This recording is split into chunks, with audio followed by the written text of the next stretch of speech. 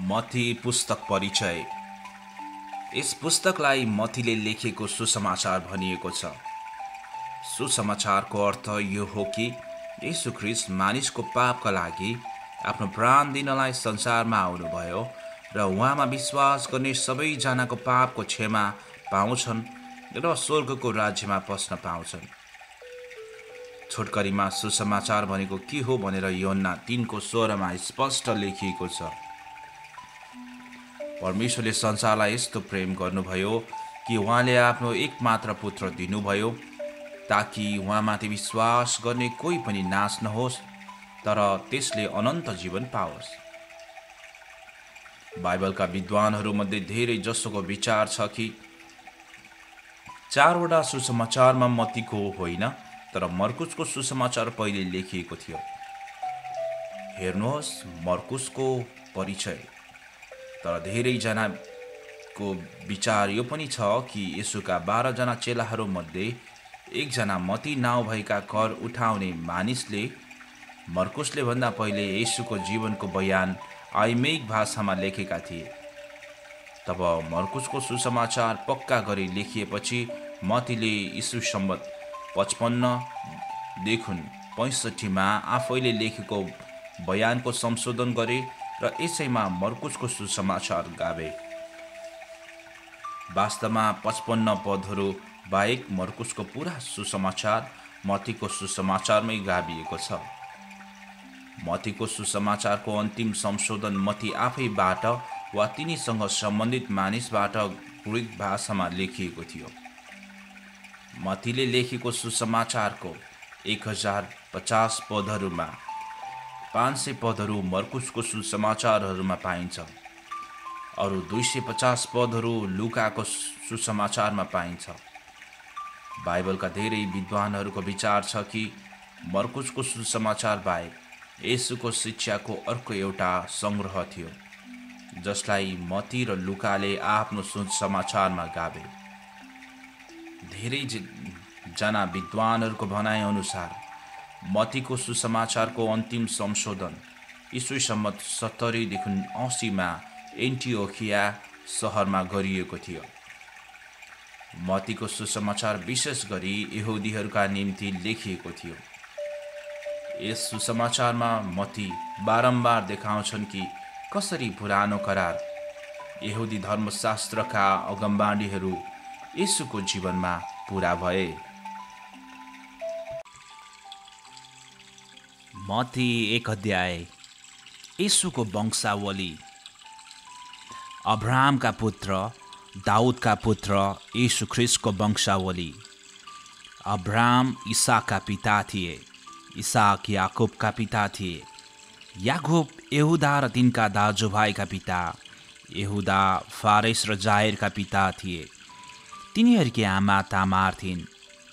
फारेस हेस्रोनका पिता। हेस्रोन आरामका पिता। आराम अमिनादाबका पिता। अमिनादाब नहसोनका पिता। नहसोन सल्मोनका पिता। सल्मोन बोअजका पिता थिए। तिनकी आमा राहाब थिइन्। बोअज ओबेदका पिता थिए। तिनकी आमा रुथ थिइन्। ओबेद इसैका पिता। इसै दाउद राजाका पिता थिए। दाउद सोलोमनका पिता थिए। सोलोमनकी आमा उरियाकी पत्नी थिइन्। सोलोमन रहबामका पिता। रहबाम अबियाका पिता। अबिया आशाका पिता। आशा यहोशापातका पिता। यहोशापात यहोरामका पिता। यहोराम उजियाहका पिता। उजियाह योतामका पिता। योताम आहाजका पिता। आहाज हिजकियाका पिता। हिजकिया मनस्सेका पिता। मनस्से अमोनका पिता। अमोन योसियाहका पिता। योसियाह इकोनियास र तिनका भाइहरूका पिता थिए। तिनीहरू बेबिलोनमा यहुदीहरूलाई बन्दी बनाएर लगिने समय अघि जन्मेका थिए।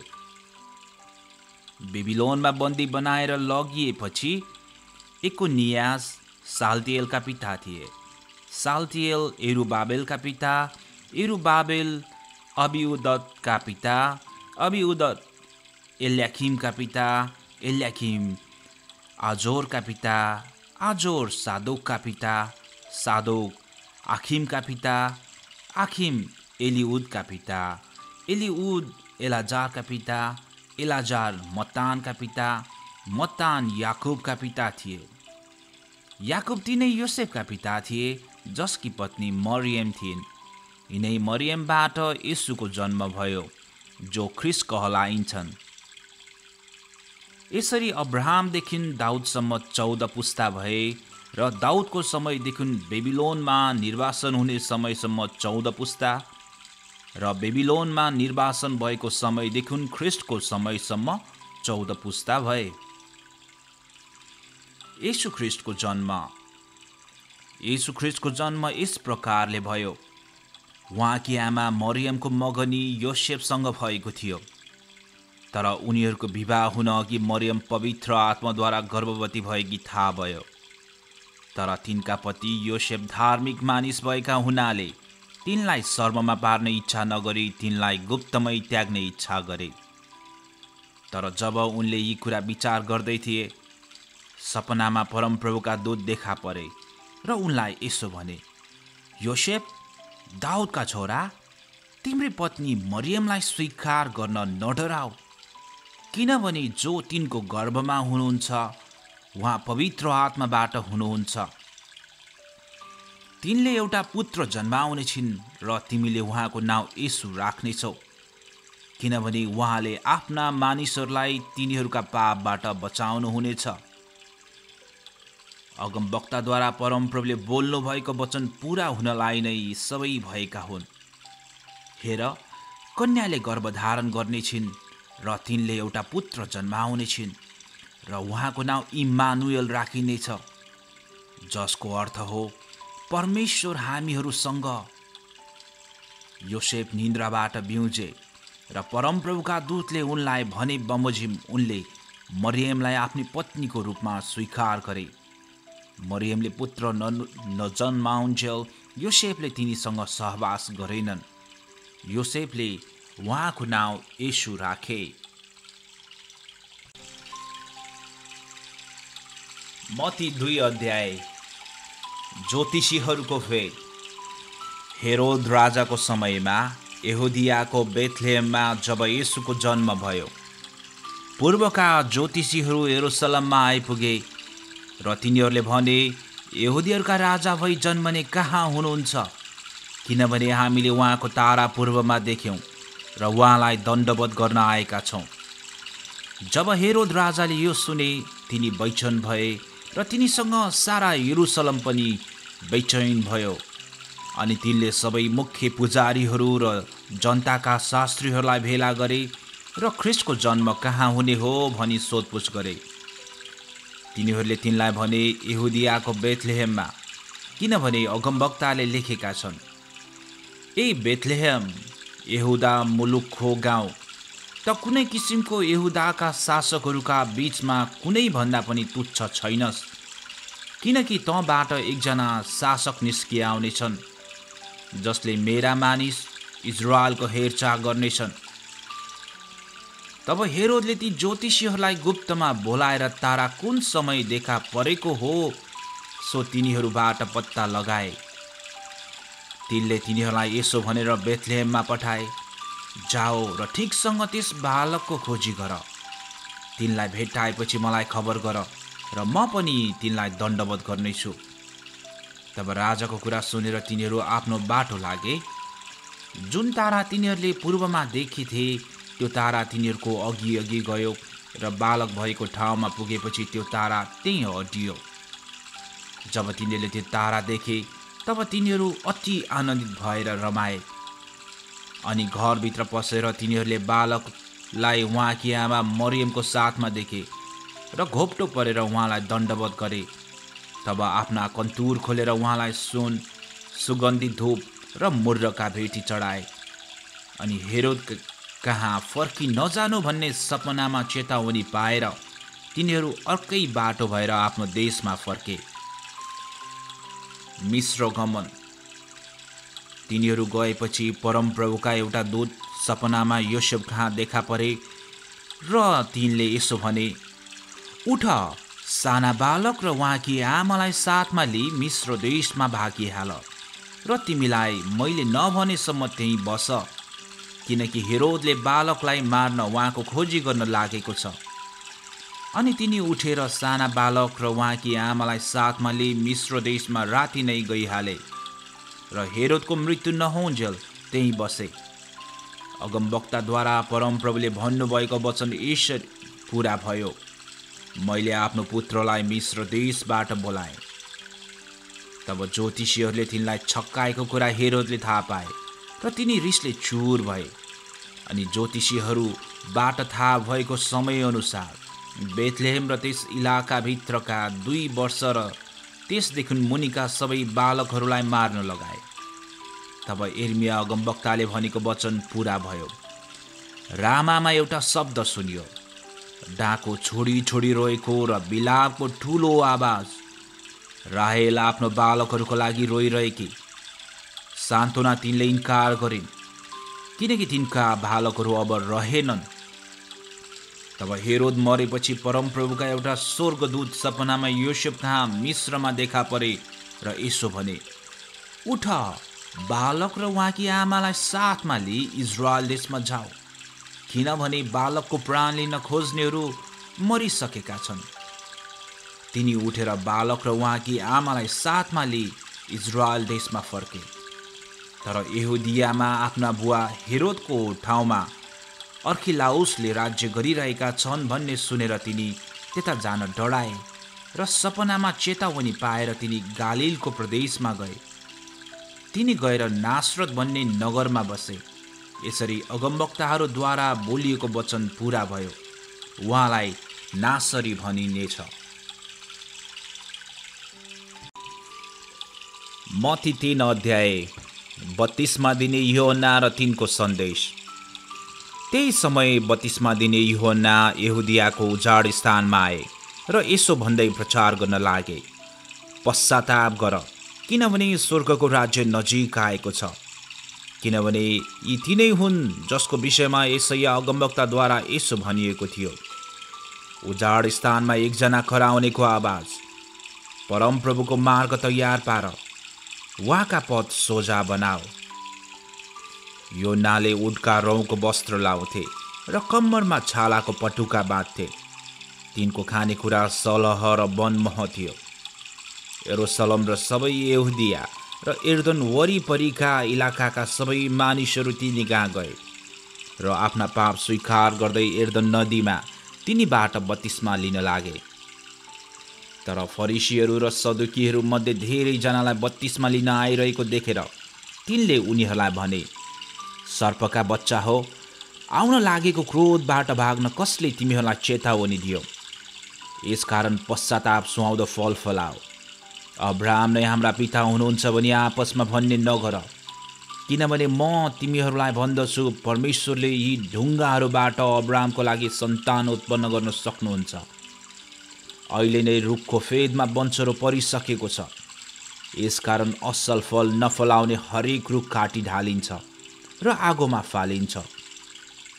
म चाहिँ त तिमीहरूलाई पश्चातापको लागि पानीले बत्तिस्मा दिन्छु, तर म पछि आउनुहुने म भन्दा अझ शक्तिशाली हुनुहुन्छ, जसका जुत्ता बोक्ने योग्यको म छैन। उहाँले तिमीहरूलाई पवित्र आत्मा र आगोले बत्तिस्मा दिनुहुनेछ। उहाँको निफन्ने नाग्लो उहाँकै हातमा छ र उहाँले आफ्नो खलालाई पुरै सफा पार्नुहुनेछ र आफ्नो गहुँ धनसारमा जम्मा गर्नुहुनेछ, तर भुस जति चाहिँ ननिम्ने आगोमा जलाउनुहुनेछ। येशूको बत्तिस्मा। तब येशू गालिलबाट यूहन्ना कहाँ तिनीद्वारा बत्तिस्मा लिन यर्दनमा आउनुभयो। तर यूहन्नाले यसो भनेर उहाँलाई रोक्न खोजे, बरु मलाई पो तपाईँबाट बत्तिस्मा लिनु आवश्यक छ र के तपाईँ म कहाँ आउनुहुने? तर येशूले तिनलाई भन्नुभयो, अहिलेलाई यसै हुन देऊ, किनभने यसरी नै हामीहरूले सबै धार्मिकता पुरा गर्नुपर्दछ। तब यूहन्ना राजी भए। अनि येशू बत्तिस्मा लिएर तुरुन्तै पानीबाट माथि निस्कनुभयो। अनि स्वर्ग उग्रियो र उहाँले परमेश्वरको आत्मालाई ढुक्कुर्झै ओर्लिरहनु भएको र आफू माथि आइरहनु भएको देख्नुभयो। तब स्वर्गबाट यो बानी आयो, यिनी मेरा प्रिय पुत्र हुन्, यिनीसँग म अति प्रसन्न छु। मत्ती 4 अध्याय। उजाड स्थानमा येशूको परीक्षा। तब दियाबलसद्वारा परीक्षा गरिनलाई पवित्र आत्माद्वारा येशू उजाड स्थानमा लगिनुभयो। उहाँ 40 दिन र 40 रातसम्म उपवास बसिसकेपछि भोकाउनुभयो। तब परीक्षा गर्नेले उहाँ कहाँ आएर भन्यो, तपाईँ परमेश्वरका पुत्र हुनुहुन्छ भने यी ढुङ्गाहरूलाई रोटी होउन् भनी आज्ञा दिनुहोस्। तर येशूले जवाब दिनुभयो, लेखिएको छ, मानिस रोटीले मात्र होइन तर परमेश्वरको मुखबाट निस्केको हरेक वचनले जीवित रहदछ। तब दियाबलसले उहाँलाई पवित्र नगरमा लगेर मन्दिरको शिरमा खडा गरायो र उहाँलाई भन्यो, तपाईँ परमेश्वरका पुत्र हुनुहुन्छ भने यहाँबाट तल हाम फाल्नुहोस्, किनभने यस्तो लेखिएको छ, उहाँले आफ्नो दूतहरूको जिम्मामा तिमीलाई दिनुहुनेछ र तिनीहरूले तिमीलाई आफ्नो हातै थाम्नेछन्, नत्र त तिम्रो खुट्टा ढुङ्गामा ठोकिनेछ। येशूले त्यसलाई भन्नुभयो, लेखिएको छ, तैले परमप्रभु आफ्नो परमेश्वरको परीक्षा नगर्नु। फेरि दियाबलसले उहाँलाई एउटा अग्लो पर्वतमा लगेर संसारका सबै राज्य र तिनको वैभव उहाँलाई देखायो र उहाँलाई भन्यो, तपाईँले घोप्टेर मलाई दण्डवत गर्नुभयो भने यी सबै थोक म तपाईँलाई दिनेछु। तब येशूले त्यसलाई भन्नुभयो, शैतान त दूर होइजा, किनभने लेखिएको छ, तैँले परमप्रभु आफ्नो परमेश्वरलाई दण्डवत गर्नु र उहाँको मात्र सेवा गर्नु। तब दियाबलस उहाँलाई छोडेर गयो र स्वर्गदूतहरूले आएर उहाँको सेवा टहल गरे। येशूको प्रचार आरम्भ। यूहन्ना थुनामा परे भन्ने सुनेर येशू गालिलतिर लाग्नुभयो र नासरत छोडेर कफरनहुममा गई त्यहाँ बास गर्न लाग्नुभयो। यो सहर जबुलून र नताप्लीका क्षेत्रमा समुद्रको किनारमा पर्छ। यसैया अगमवक्ताले भनेको वचन यसरी पूरा भयो, जबुलूनको मुलुक र नताप्लीको मुलुक, एर्दन पार समुद्रतिर अन्य जातिहरूको गालिल, अन्धकारमा बस्ने मानिसहरूले एउटा ज्योति, ठुलो ज्योति देखेका छन्। मृत्युका छायाको देशमा बस्नेहरूमाथि एउटा ज्योति उदाएको छ। त्यस बेलादेखि प्रचार गर्दै येशूले भन्न लाग्नुभयो, पश्चाताप गर, किनभने स्वर्गको राज्य नजिक आइपुगेको छ। येशूका प्रथम चेलाहरू। गालिल समुद्रको किनारमा हिँड्नुहुँदा उहाँले पत्रुस भन्ने सिमोन र तिनका भाइ अन्द्रियास दुवै भाइलाई समुद्रमा जाल हानिरहेको देख्नुभयो। तिनीहरू मछुवा थिए। उहाँले तिनीहरूलाई भन्नुभयो, मेरो पछि लाग र म तिमीहरूलाई मानिसहरूको मछुवा तुल्याउनेछु। तब उतिन्खेरै जालहरू छोडेर तिनीहरू उहाँको पछि लागे। त्यहाँबाट जाँदै उहाँले अर्का दुई भाइ जब्दियाका छोराहरू याकुब र तिनका भाइ योन्नालाई तिनीहरूका बुवा जब्दियासँग डुङ्गामा आफ्नो जाल तुनिरहेको देख्नुभयो र उहाँले तिनीहरूलाई बोलाउनुभयो। तब उतिन्खेरै डुङ्गा र तिनीहरूका बाबुलाई छोडेर तिनीहरू उहाँको पछि लागे। गालिलमा येशूको सेवा कार्य। अनि येशू तिनीहरूको सभाघरहरूमा सिकाउँदै, राज्यको सुसमाचार प्रचार गर्दै र मानिसहरूमा भएका हरेक किसिमको रोग र शारीरिक दुर्बलता निको पार्दै सारा गालिलभरि घुम्नुभयो। उहाँको कृति सिरियाभरि फिजियो र बिरामीहरू अर्थात् विभिन्न प्रकारका रोग र पीडाले सताइएका, भूत लागेका र छारे रोग लागेका र पक्षाघात भएकाहरू सबैलाई मानिसहरूले उहाँ कहाँ ल्याए। उहाँले तिनीहरूलाई निको पार्नुभयो। अनि गालिल, डेकापोलिस, यरुसलम, यहुदिया र एर्दन पारीदेखिका ठुला भिडहरू उहाँको पछि लागे। मत्ती 5 अध्याय। डाँडाको उपदेश। भिडलाई देखेर उहाँ डाँडामा उक्लनुभयो र उहाँ बस्नु भएपछि चेलाहरू उहाँ कहाँ आए। उहाँले मुख खोल्नुभयो र तिनीहरूलाई शिक्षा दिन लाग्नुभयो।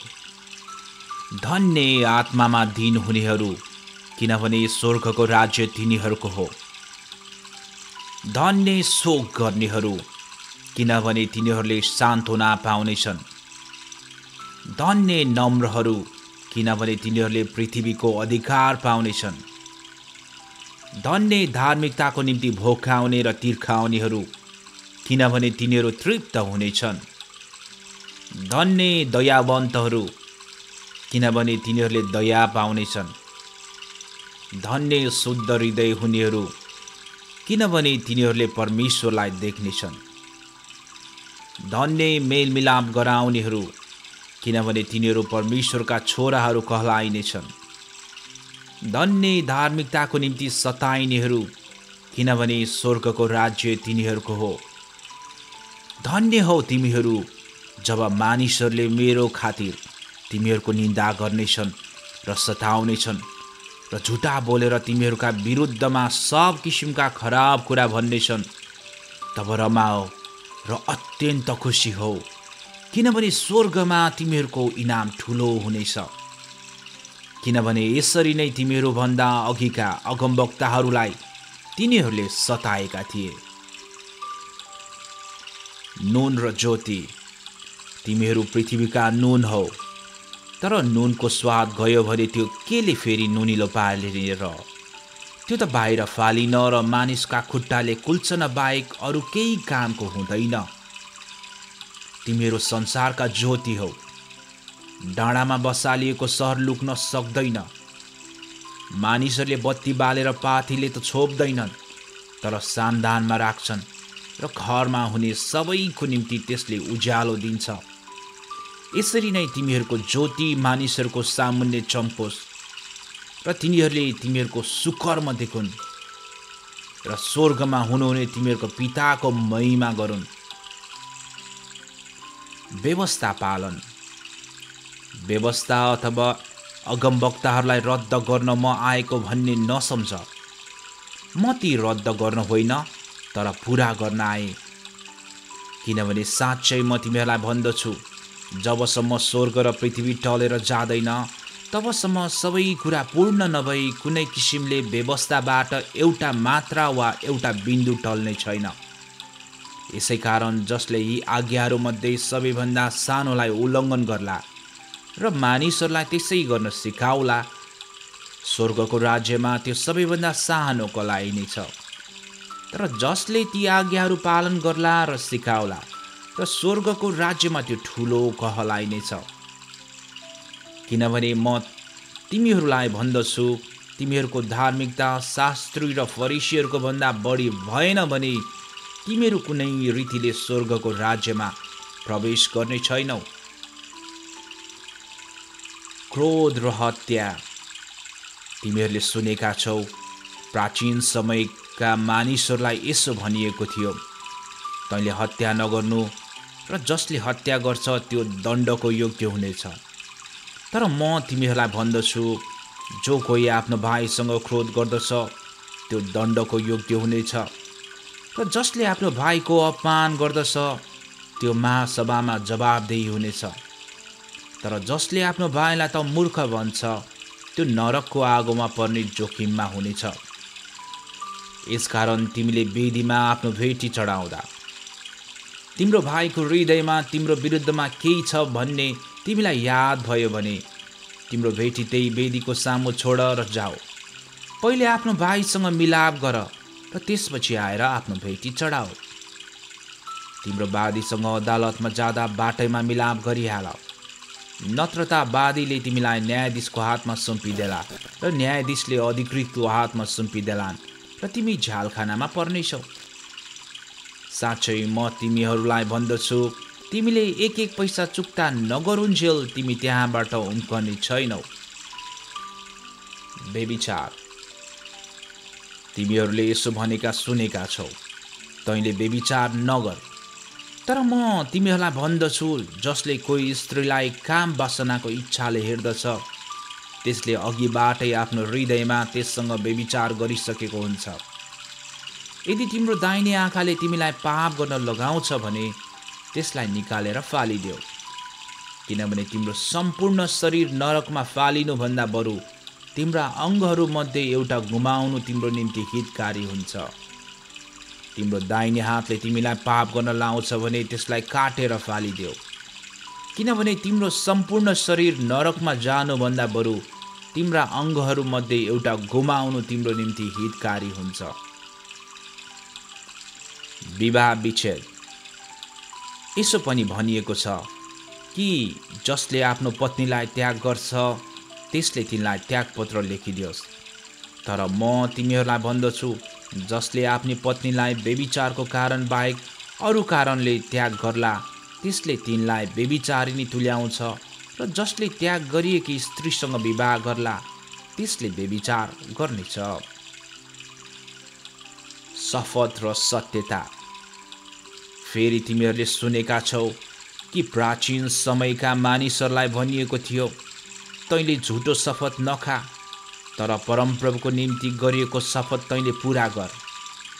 तर म तिमीहरूलाई भन्दछु, शपथ खाँदै नखाओ, स्वर्गको नाउँमा शपथ नखाओ, किनकि त्यो परमेश्वरको सिंहासन हो, न त पृथ्वीको, किनकि त्यो उहाँको पावदान हो, न त यरुशलेमको, किनकि त्यो महाराजाको सहर हो।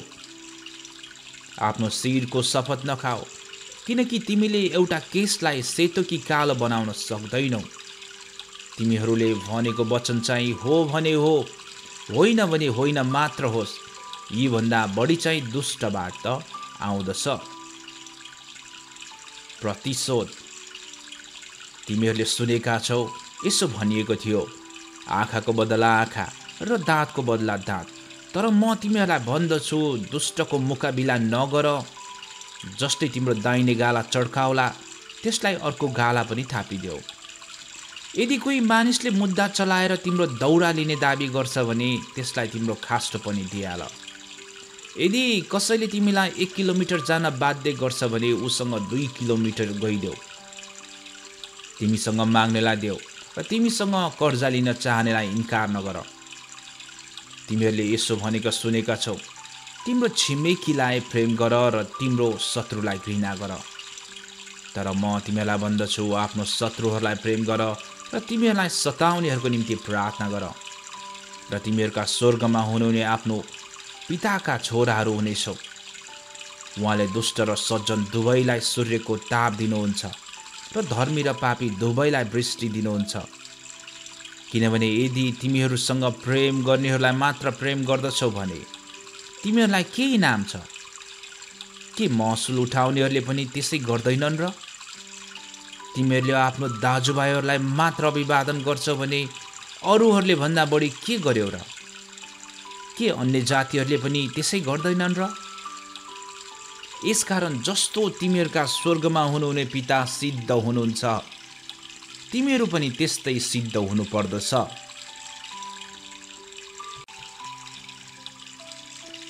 मत्ती 6 अध्याय। गुप्तदान र प्रार्थना। होशियार बस, तिमीहरू मानिसहरूलाई देखाउनलाई धर्म कार्य नगर, नत्र त स्वर्गमा हुनुहुने तिमीहरूका पिताबाट तिमीहरूले केही इनाम पाउने छैनौ। यसकारण जब तिमीहरू दान दिन्छौ तब आफ्ना सामु तुरै नबजाओ, जस्तो ढोंगीहरूले सभाघरहरू र सडकहरूमा मानिसहरूबाट प्रशंसा पाउनलाई गर्दछन्। साँच्चै म तिमीहरूलाई भन्दछु, तिनीहरूले आफ्नो इनाम पाइसकेका छन्। तर जब तिमी दान दिँदछौ, तिम्रो दाहिने हातले के गरिरहेको छ सो देब्रे हातले थाहा नपाओस्। तिम्रो दान गुप्तमा होस्, र गुप्तमा देख्नुहुने तिम्रा पिताले तिमीलाई इनाम दिनुहुनेछ।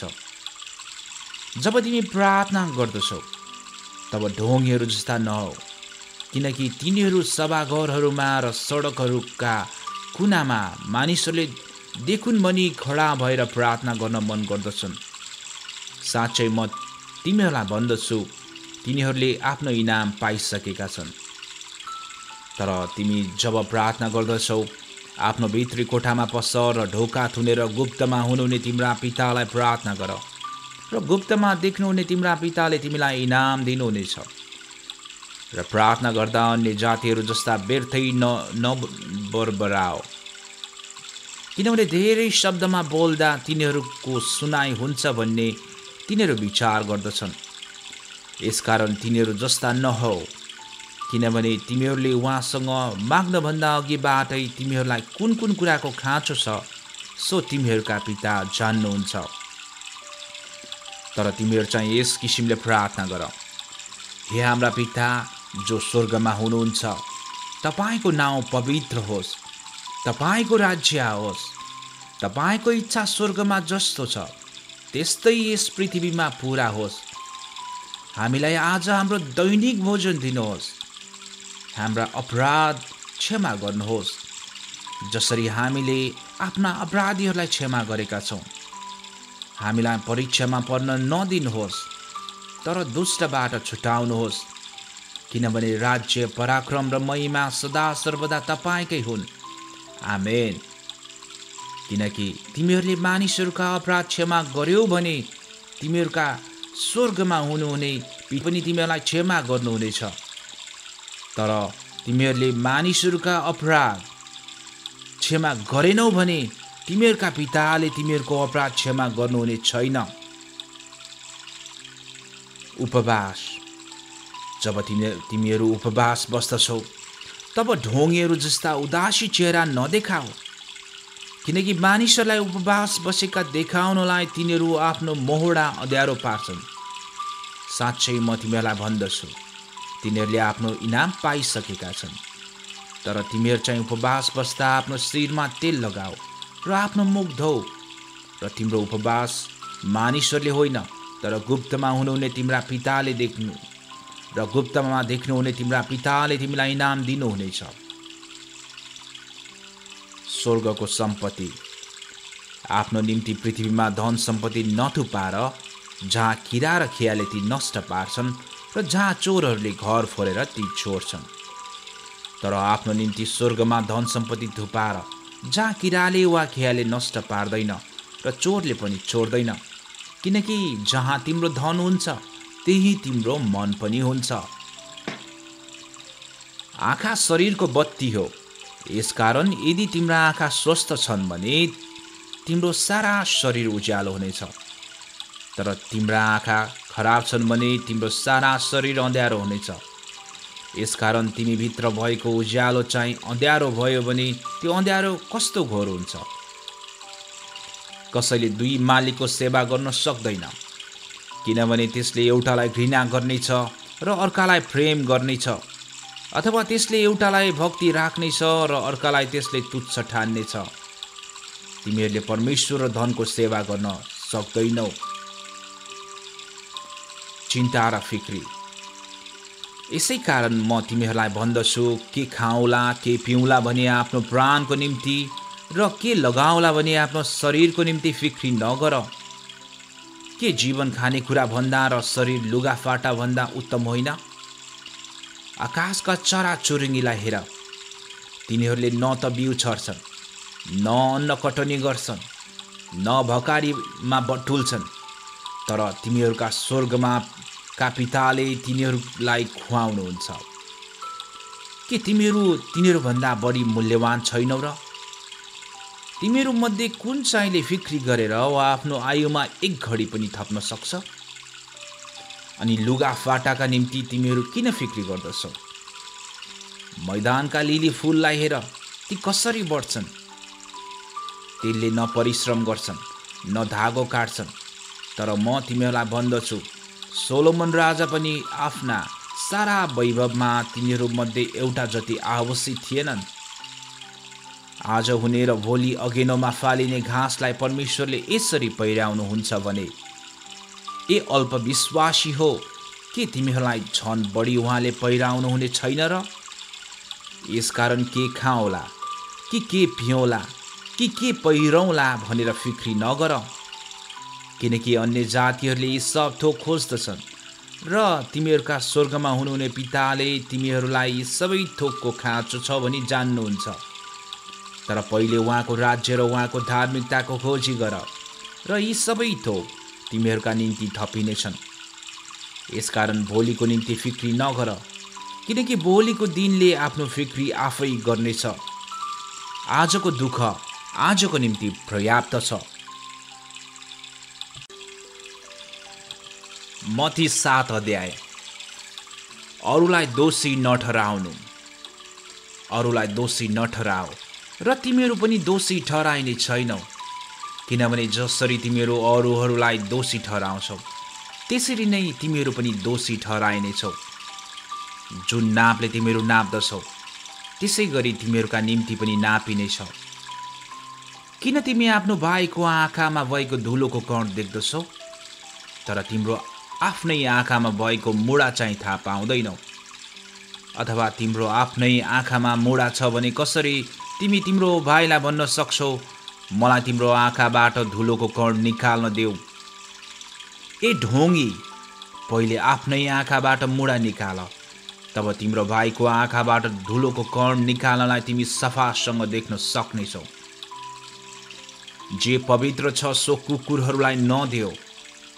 आफ्नो मोतीहरू सुँगुरका अगाडि नफाल, नत्र त तिनले आफ्नो खुट्टाले तिनलाई कुल्छलान् र फर्की तिमीलाई हमला गर्लान्।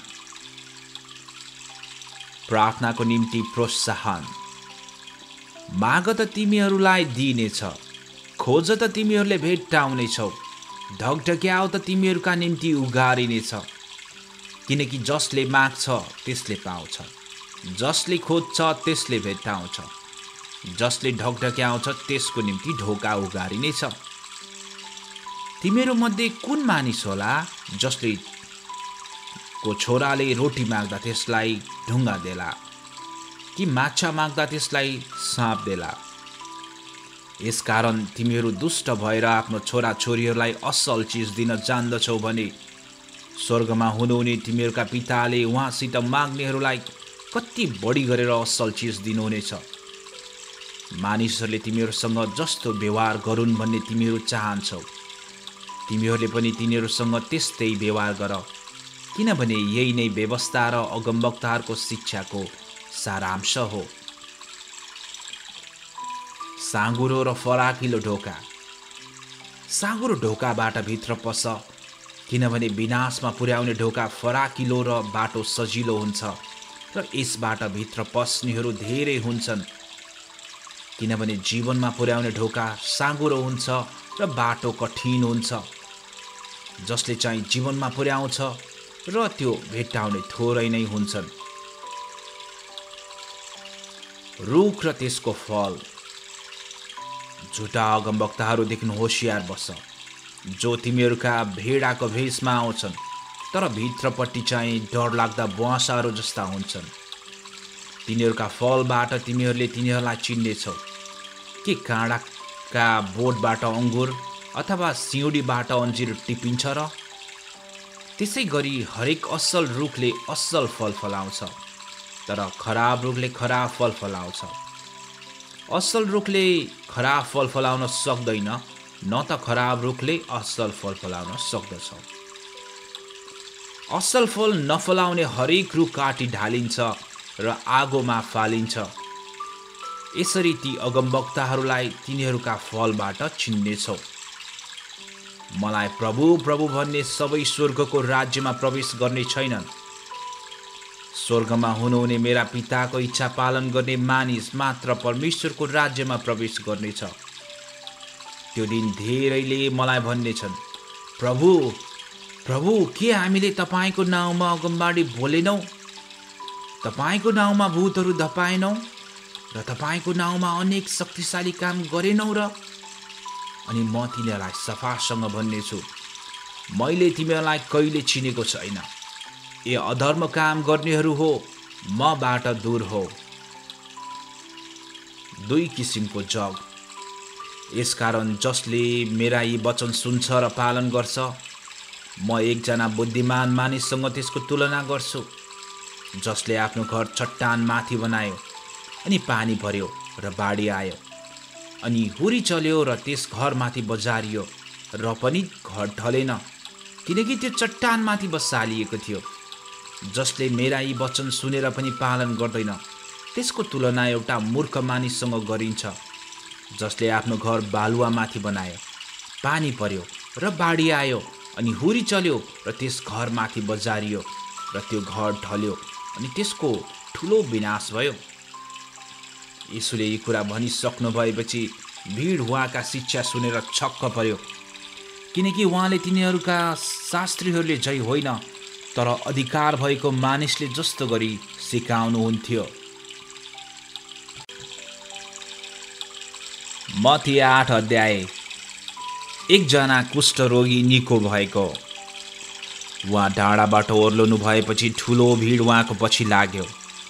एकजना कुष्ठरोगी उहाँ कहाँ आयो र उहाँको अघि घुँडा टेकी यसो भन्यो, हे प्रभु, तपाईँको इच्छा भए मलाई निको पार्न सक्नुहुन्छ।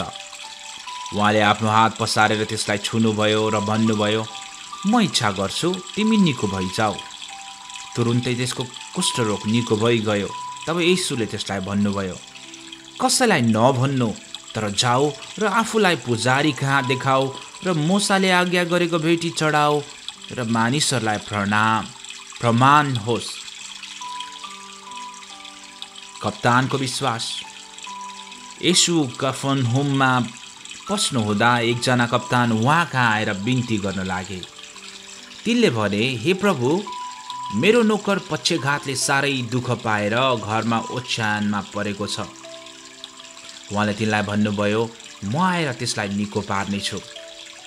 तर कप्तानले भने, हे प्रभु, तपाईँलाई मेरो घरमा स्वागत गर्ने योग्यको म छैन, तर वचन मात्र बोलिदिनुहोस् र मेरो नोकर निको हुनेछ। किनकि म पनि अधिकारीहरूको अधीनमा छु अनि मेरो अधीनमा सिपाहीहरू छन्। म एकजनालाई जा भन्छु अनि त्यो जान्छ र अर्कालाई आइज भन्छु अनि त्यो आउँछ। मेरो कमारालाई यसो गर भन्छु अनि त्यसले त्यो गर्छ। तिनको कुरा सुनेर येशूले आश्चर्य मान्नुभयो र उहाँको पछि आउनेहरूलाई भन्नुभयो, साँच्चै म तिमीहरूलाई भन्दछु, इजरायलमा पनि यति ठुलो विश्वास मैले भेट्टाएको छैन। म तिमीहरूलाई भन्दछु, पूर्व र पश्चिमबाट धेरैजना आउनेछन् र अब्राहम, इसाक र याकुबसँग स्वर्गको राज्यको भोजमा बस्नेछन्। तर राज्यका सन्तान बाहिरी अन्धकारमा फालिनेछन्। त्यहाँ मानिसहरू रुनेछन् र दारा किट्नेछन्। तब येशूले कप्तानलाई भन्नुभयो, जाऊ, जस्तो तिमीले विश्वास गरेका छौ त्यस्तै तिमीलाई होस्। अनि त्यो नोकर त्यही घडी निको भयो। रोगीहरू निको भएका। पत्रुसको घरमा आउनु भएपछि येशूले तिनकी सासूलाई ज्वरोले थलिएर पस्रिएकी देख्नुभयो। उहाँले तिनको हात छुनुभयो र ज्वरोले तिनलाई छोड्यो। अनि तिनी उठिन् र उहाँको सेवा गरिन्।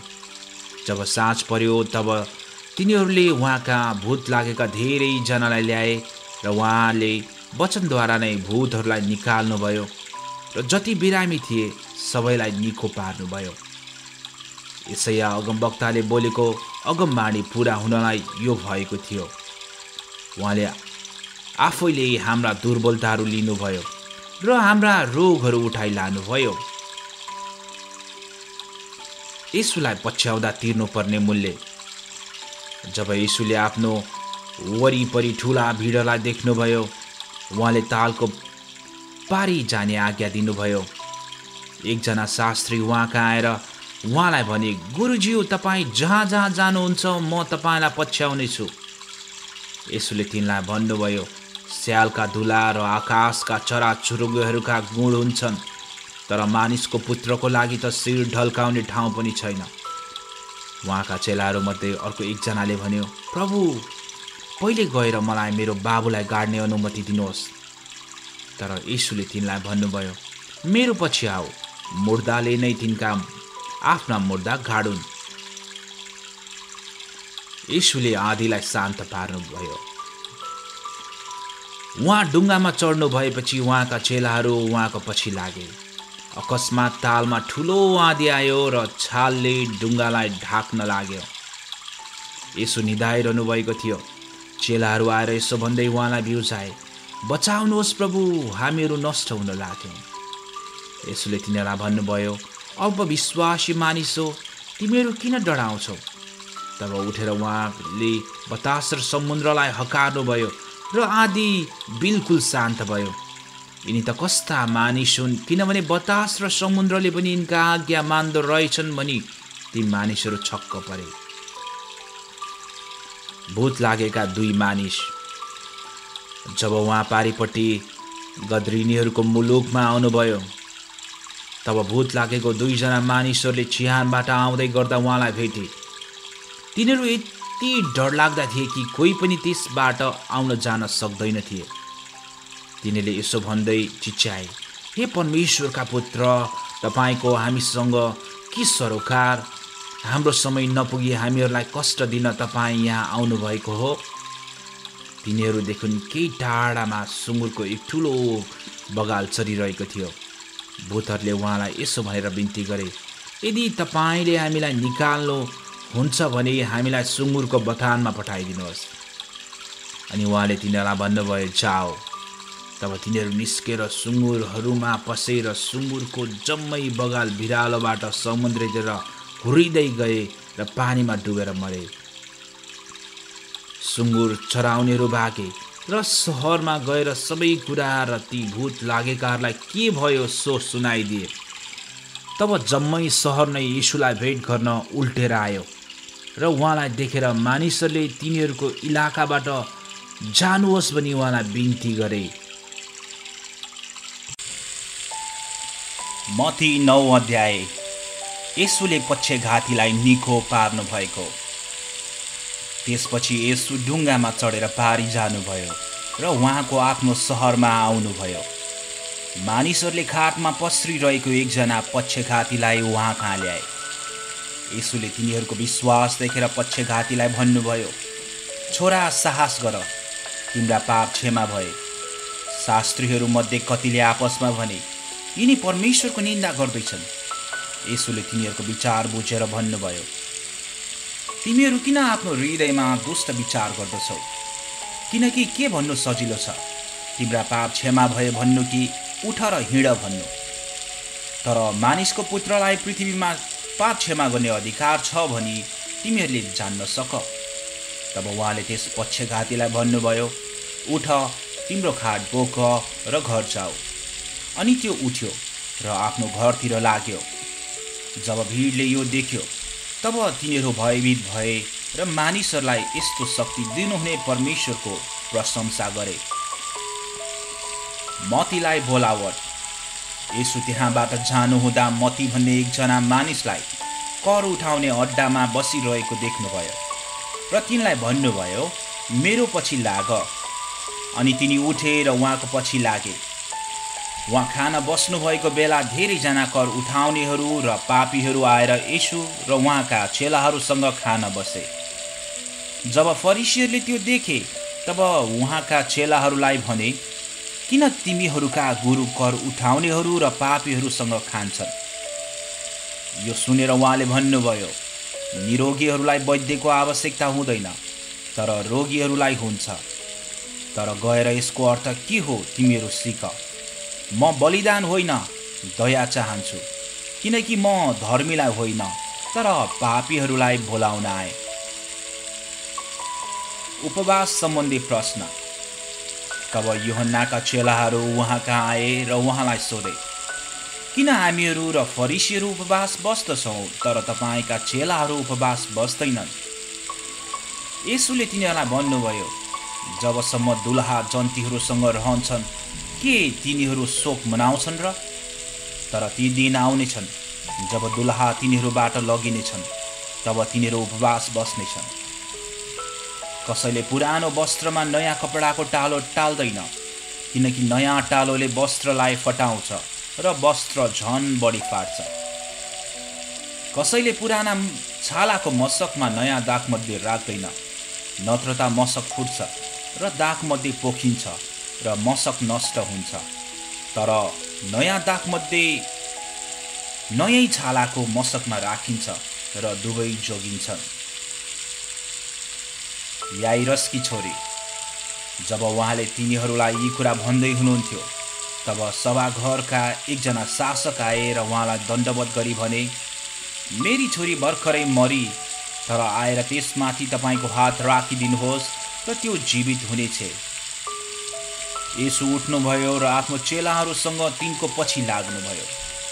त्यति नै बेला 12 वर्षदेखि रगत बग्ने रोग भएकी एउटी स्त्रीले पछिल्लोतिरबाट आएर उहाँका वस्त्रको किनार छोई, किनकि त्यसले मनमनै सोचेकी थिए, मैले उहाँको वस्त्र मात्र छोए भने पनि म निको भई जानेछु।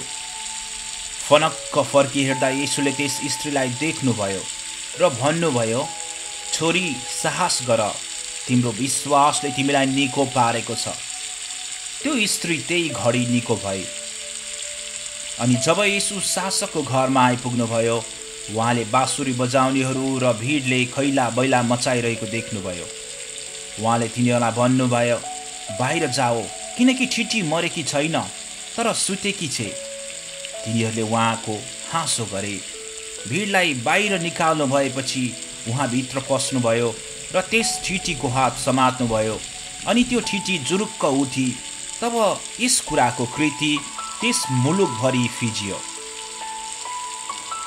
2 अन्धा मानिस। येशू त्यहाँबाट जानुहुँदा 2 जना अन्धाहरू, हे दाउदका पुत्र, हामी माथि दया गर्नुहोस् भनी कराउँदै उहाँको पछि पछि लागे। उहाँ घरमा पस्नु भएपछि ती अन्धा मानिसहरू उहाँ कहाँ आए। येशूले तिनीहरूलाई भन्नुभयो, म यो गर्न सक्छु भने के तिमीहरू विश्वास गर्दछौ? तिनीहरूले उहाँलाई भने, ज्यू प्रभु।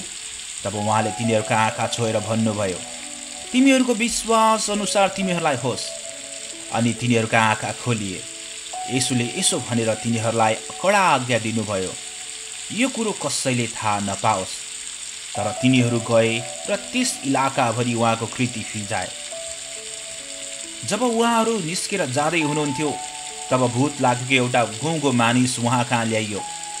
भूत निकालिएपछि त्यो गुङ्गो बोल्यो, अनि इजरायलमा कहिले यस्तो देखिएन भन्दै भिड छक्क पर्यो।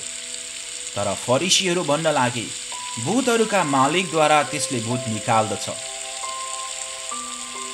थोरै खेतालाहरू। येशू समस्त सहरहरू र गाउँहरूतिर तिनीहरूका सभाघरहरूमा शिक्षा दिँदै, राज्यको सुसमाचार प्रचार गर्दै र हरेक किसिमका रोग र दुर्बलताहरू निको पार्दै हिँड्नुभयो। तर भिडहरूलाई देखेर उहाँको हृदय तिनीहरूको निम्ति दयाले भरियो, किनभने तिनीहरू गोठाला बिनाका भेडाहरू जस्तै हैरान र असहाय भएका थिए। तब उहाँले आफ्नो चेलाहरूलाई भन्नुभयो, फसल प्रशस्त छ तर खेतालाहरू थोरै छन्।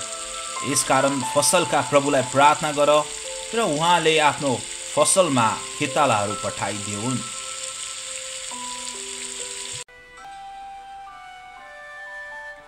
मत्ती 10 अध्याय। 12 चेलाका सेवा कार्य। उहाँले आफ्नो 12 चेलाहरूलाई बोलाएर अशुद्ध आत्माहरू निकाल्ने र हर प्रकारका रोग र दुर्बलता निको पार्ने अधिकार तिनीहरूलाई दिनुभयो। 12 प्रेरितहरूको नाउँ यी हुन्। पहिलो, पत्रुस भनिने सिमोन र तिनका भाइ अद्रियास, जब्दियाका छोरा याकुब र तिनका भाइ यूहन्ना, फिलिप र बार्थोलोमाई, थोमा र कर उठाउने मती, अल्फायसका छोरा याकुब र थेदियस, सिमोन कनानी र यहुदा इस्करियोत, जसले येशूलाई पक्राइदियो। येशूले यी 12 चेलाहरूलाई यसो भनी आज्ञा दिएर पठाउनुभयो, अन्य जातिहरूको माझमा नजाओ र सामरियाका सहरमा नपस, तर इजरायल जातिका हराएका भेडाहरू कहाँ जाओ। स्वर्गको राज्य नजिकै आइपुगेको छ भन्दै प्रचार गर। बिरामीहरूलाई निको पार, मरेकाहरूलाई जीवित पार, कुष्ठ रोगीहरूलाई शुद्ध पार, भूतहरूलाई निकाल। तिमीहरूले सित्तैमा पायो सित्तैमा देऊ। तिमीहरू आफ्ना पटुकामा सुन, चाँदी र तामाको सिक्का नबोक। यात्राको निम्ति झोली, 2 जोड दौरा, जुत्ता, लौरो नल्याऊ, किनभने खेतालाले उसको भोजन पाउनुपर्छ। जुन सहर कि गाउँमा तिमीहरू पस्छौ त्यहाँ को योग्य छ भनी खोज र त्यहाँबाट बिदा नभएसम्म त्यहीँ बस। त्यस घरभित्र पस्दा अभिवादन गर। त्यो घर योग्य छ भनी तिमीहरूको शान्ति त्यस घरमा आओस्। तर त्यो योग्य रहेनछ भने तिमीहरूको शान्ति तिमीहरूमै फर्किआओस्। यदि कसैले तिमीहरूलाई ग्रहण गरेन वा तिमीहरूको वचन सुनेन भने त्यस घर अथवा सहरबाट निस्कदा आफ्नो खुट्टाको धुलो टकटक्याइदियो। साँच्चै म तिमीहरूलाई भन्दछु, न्यायको दिनमा त्यस सहरको दशाभन्दा बरु सदोम र गमोराको हालत बढी सहनीय हुनेछ। हेर, म तिमीहरूलाई बुवासहरूको बीचमा भेडा झै पठाइरहेछु। यसकारण तिमीहरू सर्प झै चनाखो र ढुक्कुर झै निर्दोष हौ। तर मानिसहरू देख्नु होसियार हो, किनभने तिनीहरूले तिमीहरूलाई अदालतहरूमा सुम्पिदिनेछन् र तिनीहरूका सभाघरहरूमा तिमीहरूलाई कोर्रा लाउनेछन्। तिमीहरू मेरो खातिर हाकिम र शासकहरूका सामुन्ने खडा गराइनेछौ र तिनीहरू र अन्य जातिहरूका निम्ति साक्षी हुनेछौ। तर जब तिनीहरूले तिमीहरूलाई पक्राइदिन्छन् तब कसरी र के बोकाउँला भनी फिक्री नगर, किनभने तिमीहरूले के बोल्नुपर्ने हो त्यही घडी तिमीहरूलाई बताइनेछ। किनभने बोल्ने तिमीहरू आफै हुने छैनौ, तर तिमीहरूका पिताका आत्मा तिमीहरूद्वारा बोल्नुहुनेछ। भाइले भाइलाई मृत्युको लागि पक्राइदिनेछ र बाबुले छोरा छोरीलाई, र छोरा छोरीहरू आमा बाबुहरूका विरुद्धमा उठ्नेछन् र तिनीहरूलाई मार्न लाउनेछन्। मेरो नाउँको खातिर सबैबाट तिमीहरू घृणित हुनेछौ, तर जो अन्त्यसम्म स्थिर रहन्छ त्यसैको उद्धार हुनेछ। जब तिनीहरूले तिमीहरूलाई एउटा सहरमा सताउँछन् तब अर्कोमा भाग, किनकि साँच्चै म तिमीहरूलाई भन्दछु, मानिसको पुत्र आउन अघि तिमीहरू कुनै रीतिले इजरायलका सबै सहरहरू डुलिसकेका हुने छैनौ। चेला आफ्ना गुरुभन्दा र कमारो आफ्नो मालिकभन्दा श्रेष्ठ हुँदैन। चेला आफ्ना गुरु जस्तो र कमारो आफ्नो मालिक जस्तो हुनु यथेष्ट छ। यदि तिनीहरूले घरका मालिकलाई नै बालजिबुल भनेका छन् भने उनका परिवारहरूलाई झन् कति बढी भन्लान्। यसकारण तिनीहरूसँग नडराओ, किनभने ढाकेर प्रकट नहुने र लुकेर थाहा नहुने केही छैन। जे म तिमीहरूलाई अन्धकारमा भन्दछु त्यो तिमीहरूले उज्यालोमा भनिदेऊ, र जे तिमीहरूले कानमा सुन्छौ त्यो घरका धुरीहरूबाट प्रचार गर। तिनीहरूसँग नडराओ, जसले शरीरलाई त मार्छन् तर आत्मालाई मार्न सक्दैनन्। बरु आत्मा र शरीर दुवैलाई नरकमा नाश गर्न सक्नेसँग डराओ। के एक पैसामा दुई भङ्गेरा बिग्दैनन्? तीमध्ये एउटा पनि तिमीहरूका पिताको इच्छा बिना भुइँमा खस्ने छैन। तिमीहरूका शिरका केसहरू पनि सबै गन्ती भएका छन्। यसकारण तिमीहरू नडराओ, तिमीहरू धेरै भङ्गेराहरूभन्दा बढ्ता मूल्यवान छौ। यसकारण हरेक जसले मानिसहरूका सामु मलाई स्वीकार गर्छ, म पनि उसलाई स्वर्गमा हुनुहुने मेरा पिताको सामुन्ने स्वीकार गर्नेछु। तर हरेक जसले मलाई मानिसहरूका सामुन्ने इन्कार गर्छ, म पनि उसलाई स्वर्गमा हुनुहुने मेरा पिताको सामुन्ने इन्कार गर्नेछु। म पृथ्वीमा शान्ति ल्याउन आएको हुँ भनी नठान। शान्ति ल्याउन होइन, तर तरबार चलाउनलाई म आएको हुँ। किनकि म मानिसहरूलाई उसका बाबुको विरुद्ध र छोरीलाई उसकी आमाको विरुद्ध र बुहारीलाई उसकी सासूको विरुद्ध गराउन आएँ।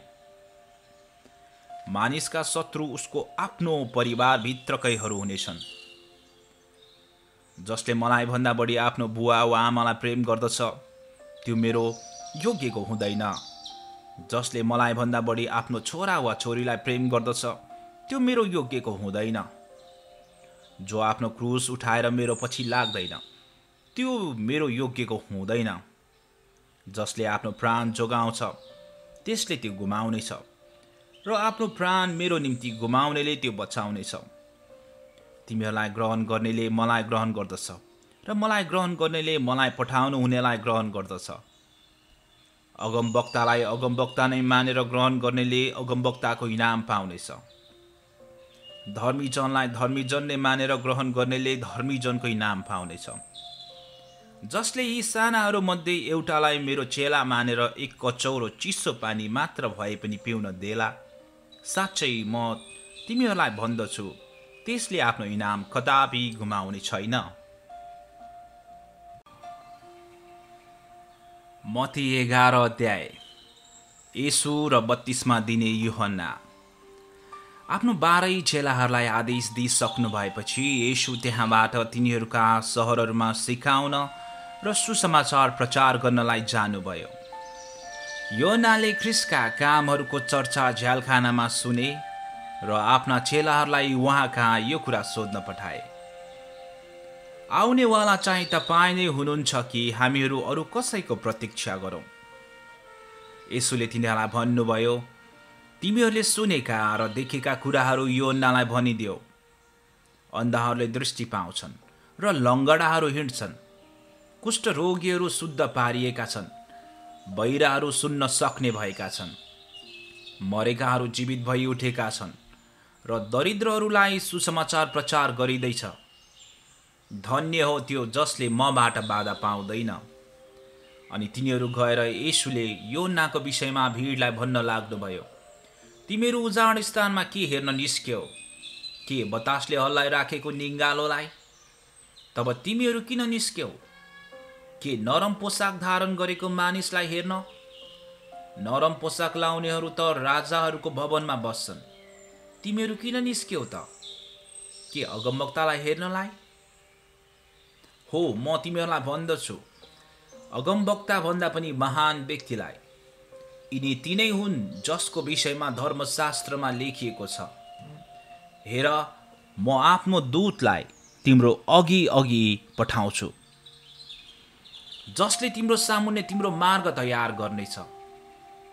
साँच्चै म तिमीहरूलाई भन्दछु, स्त्रीबाट जन्मेकाहरूमा बत्तिसमा दिने यूहन्ना भन्दा महान अरू कोही भएको छैन।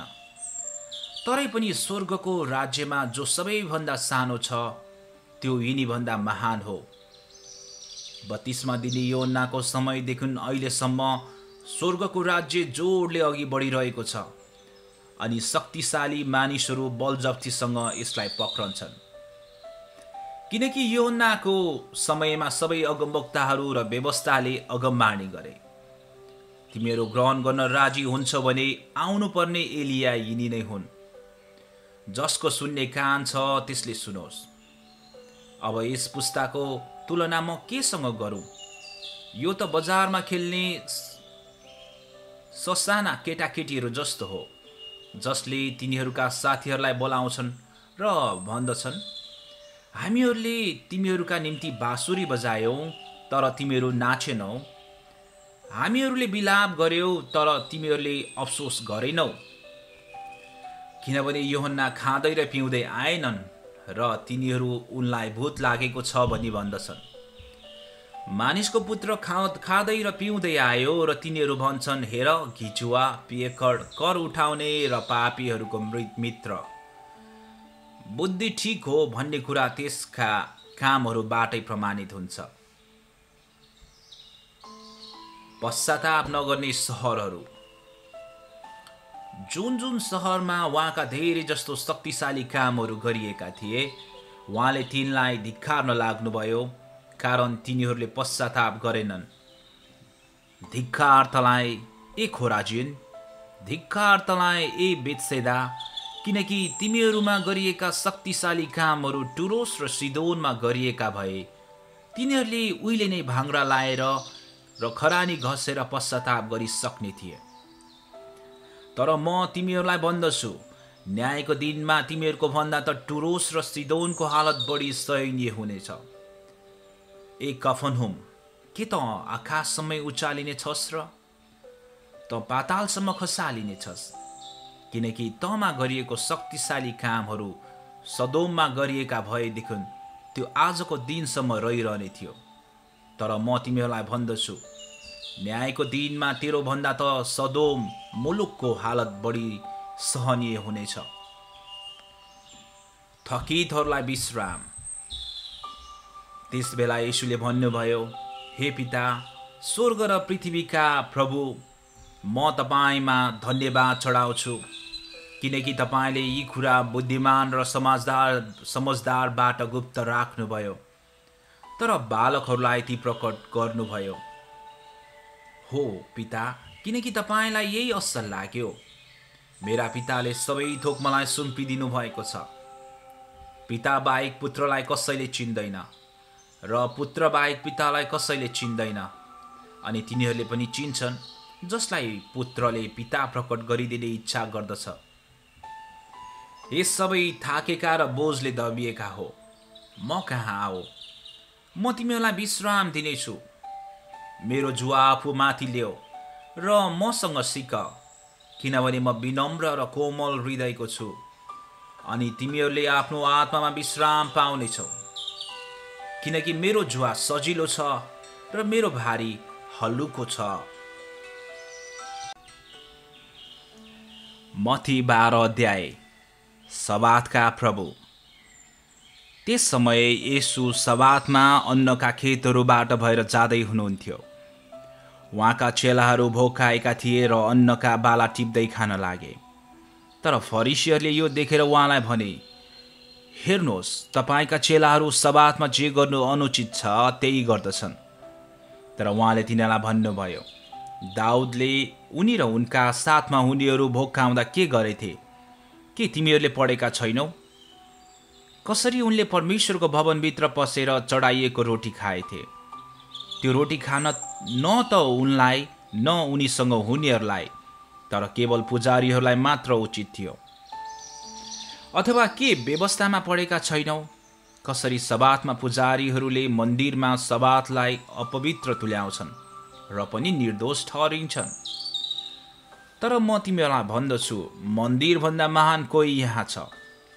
तर म बलिदान होइन दया चाहन्छु भनेको अर्थ के हो सो तिमीहरूले जानेको भए तिमीहरूले निर्दोषीलाई दोष लाउने थिएनौ, किनकि मानिसको पुत्र सबातको प्रभु हो। त्यहाँबाट निस्केर उहाँ तिनीहरूको सभा घरमा जानुभयो। त्यहाँ एउटा हात सुकेको मानिस थियो। तिनीहरूले येशूलाई दोष लगाउने अभिप्रायले उहाँलाई सोधे, के सबातमा कसैलाई निको पार्नु उचित छ? उहाँले तिनीहरूलाई भन्नुभयो, तिमीहरू मध्ये कसैलेको एउटा भेडा छ र सबातमा त्यो खाल्डोमा पर्यो भने के तिमी त्यसलाई समातेर बाहिर निकाल्दैनौ र? भेडाभन्दा मानिस कति बढी मूल्यवान छ, यसै कारण सबातमा भलो गर्नु उचित छ। तब उहाँले त्यस मानिसलाई भन्नुभयो, तिम्रो हात पसार। त्यसले हात पसार्यो र त्यो हात अर्को जस्तै सधैँ भइगयो। तर फरिसीहरूले बाहिर गएर उहाँलाई कसरी नाश गरौँ भनेर उहाँको विरुद्धमा मतो गर्न लागे। परमेश्वरले चुन्नु भएको सेवक। तब त्यो कुरा थाहा पाएर येशू त्यहाँबाट गइहाल्नुभयो र धेरैजना उहाँको पछि लागे र उहाँले तिनीहरूलाई सबैलाई निको पार्नुभयो र उहाँ को हुनुहुन्छ सो कसैलाई नबताउने चेतावनी तिनीहरूलाई दिनुभयो। यसैया अगमवक्ताद्वारा भनिएको वचन पूरा हुनलाई नै यो भएको हो, मेरा दास जसलाई मैले चुनेको छु, मेरा प्रिय जोसँग म प्रसन्न छु, म मेरो आत्मा तिनमा राखिदिनेछु र तिनले जाति जातिलाई न्यायको घोषणा गरिदिनेछन्। तिनी न त झगडा गर्नेछन् न साह्रै चिच्याउनेछन्, न त कसैले तिनको स्वर गल्लीहरूमा सुन्नेछ। फुटेको निगालो तिनले भाँच्ने छैनन् र धिपधिप भइरहेको सलेदो तिनले निभाउने छैनन् र अन्त्यमा न्यायलाई विजयसम्म पुर्याउनेछन्। तिनैको नाउँमा जाति जातिहरूले आशा राख्नेछन्। येशू र बालजिबुल। तब उहाँ कहाँ भूत लागेको एकजना अन्धो र गुङ्गो मान्छे ल्याइयो। येशूले त्यसलाई निको पार्नुभयो, यतिसम्म कि त्यो गुङ्गो मानिस बोल्ने र देख्ने भयो। अनि सबै भिडले अचम्म मानेर भने, के यिनी दाउदका पुत्र नै हुन सक्छन्? तर यो सुनेर फरिसीहरूले भने, यस मानिसले भूतको मालिक बालजिबुलद्वारा मात्र भूतहरूलाई धपाउँछ। तर उहाँले तिनीहरूको विचार थाहा पाएर तिनीहरूलाई भन्नुभयो, आपसमा फुट परेको हरेक राज्य उजाड पारिनेछ र हरेक सहर अथवा परिवार आफ्नै बीचमा फाटो पर्यो भने टिक्ने छैन। यदि शैतानले शैतानलाई निकाल्दछ भने त्यो आफ्नै विरुद्ध विभाजित हुन्छ र त्यसो भए त्यसको राज्य कसरी टिक्न सक्छ? यदि मैले बालजिबुलद्वारा भूतहरू धपाउँछु भने तिमीहरूका छोराहरूले चाहिँ कसद्वारा ती निकाल्दछन्? यसकारण तिनीहरू नै तिमीहरूका न्यायकर्ता हुनेछन्। तर यदि परमेश्वरका आत्माद्वारा म भूतहरू धपाउँछु भने परमेश्वरको राज्य तिमीहरूमा आइसकेको छ। पहिले बलियो मानिसलाई नबाँधिकन त्यसको घरभित्र पसेर कसले त्यसको धनमाल लिएर जान सक्छ? त्यस बलियो मानिसलाई बाँधेपछि मात्र त्यसको घर लुट्न सक्छ। जो मेरो साथ छैन त्यो मेरो विरुद्धमा छ र जसले मसँग बटुल्दैन त्यसले छरपष्ट पार्छ। यसै कारण म तिमीहरूलाई भन्दछु, मानिसहरूले गरेको हरेक पाप र ईश्वर निन्दा क्षमा हुनेछ, तर पवित्र आत्माको विरुद्धमा गरिएको निन्दा क्षमा हुने छैन। कसैले मानिसको पुत्रको विरुद्धमा केही भन्यो भने त्यसलाई क्षमा हुनेछ, तर कसैले पवित्र आत्माको विरुद्धमा बोल्यो भने त्यसलाई यस युगमा र आउने युगमा पनि क्षमा हुने छैन। कि रुखलाई असल बनाओ र त्यसको फल असल हुनेछ, कि रुखलाई खराब बनाओ र त्यसको फल पनि खराब हुनेछ, किनभने फलबाट नै रुख चिनिन्छ। यस सर्पका बच्चा हो, तिमीहरू आफै दुष्टै छौ, असल कुरा कसरी बोल्न सक्छौ? किनभने हृदयमा भरिएका कुराहरू नै मुखबाट निस्कन्छन्। असल मानिसले आफूभित्र भरिएको असल थोकबाट असलै थोक निकाल्छ, तर दुष्ट मानिसले आफूमा भरिएको दुष्टताबाट दुष्ट थोक नै निकाल्छ। म तिमीहरूलाई भन्दछु, हरेक व्यर्थको कुरा जो मानिसहरू बोल्दछन्, न्यायको दिनमा तिनीहरूकोले त्यसको लेखा दिनुपर्नेछ, किनकि तिम्रा वचनहरूले तिमी निर्दोष ठहरिनेछौ र तिम्रा वचनहरूले तिमी दोषी ठहरिनेछौ। चिन्ह हेर्ने इच्छा। तब शास्त्रीहरू र फरिसीहरू मध्ये कुनैले उहाँलाई भने, गुरुज्यू, हामी तपाईबाट एउटा चिन्ह हेर्न चाहन्छौँ। उहाँले तिनीहरूलाई जवाब दिनुभयो, दुष्ट र बेविचारी पुस्ताले चिन्ह खोज्दछन्, तर यस पुस्तालाई योना अगमवक्ताको चिन्ह बाहेक अरू चिन्ह दिने छैन। किनकि जसरी योना ठुलो माछाको पेटभित्र 3 दिन र 3 रात थिए, उसरी नै मानिसको पुत्र पनि पृथ्वीको गर्भमा 3 दिन र 3 रात रहनेछ। निनवेका मानिसहरू न्यायको दिनमा यस पुस्ताको साथ खडा हुनेछन् र यसलाई दोषी ठहराउनेछन्, किनकि तिनीहरूले योनाको प्रचारमा पश्चाताप गरेथे, तर हेर, योनाभन्दा महान कोही यहाँ छ। दक्षिणकी महारानी न्यायको दिनमा यस पुस्ताको साथ खडा हुनेछिन् र यसलाई दोषी ठहराउनेछिन्, किनकि तिनी पृथ्वीको पल्लो छेउदेखि सोलोमनको बुद्धिका कुरा सुन्नलाई आइन्, तर हेर, सोलोमनभन्दा महान कोही यहाँ छ। जब अशुद्ध आत्मा मानिसहरूबाट निस्केर जान्छ, त्यो विश्राम खोज्दै ओभानो ठाउँतिर डुडी हिल्छ, तर कतै पाउँदैन। तब त्यसले भन्छ, जहाँबाट म निस्केर आएँ त्यही आफ्नो घरमा म फर्किजानेछु। फर्किआउँदा त्यसको घर रित्तो, सफा राखेको र सजिएको भेट्टाउँछ। तब त्यो जान्छ र आफूभन्दा बढी दुष्ट अरू 7वटा भूतात्मा आफूसँग ल्याउँछ र भित्र पसेर तिनीहरू त्यहाँ बास गर्छन्, र त्यस मानिसको पछिल्लो दशा अघिल्लो भन्दा अझ नराम्रो हुन्छ। यस दुष्ट पुस्तालाई पनि त्यस्तै हुनेछ।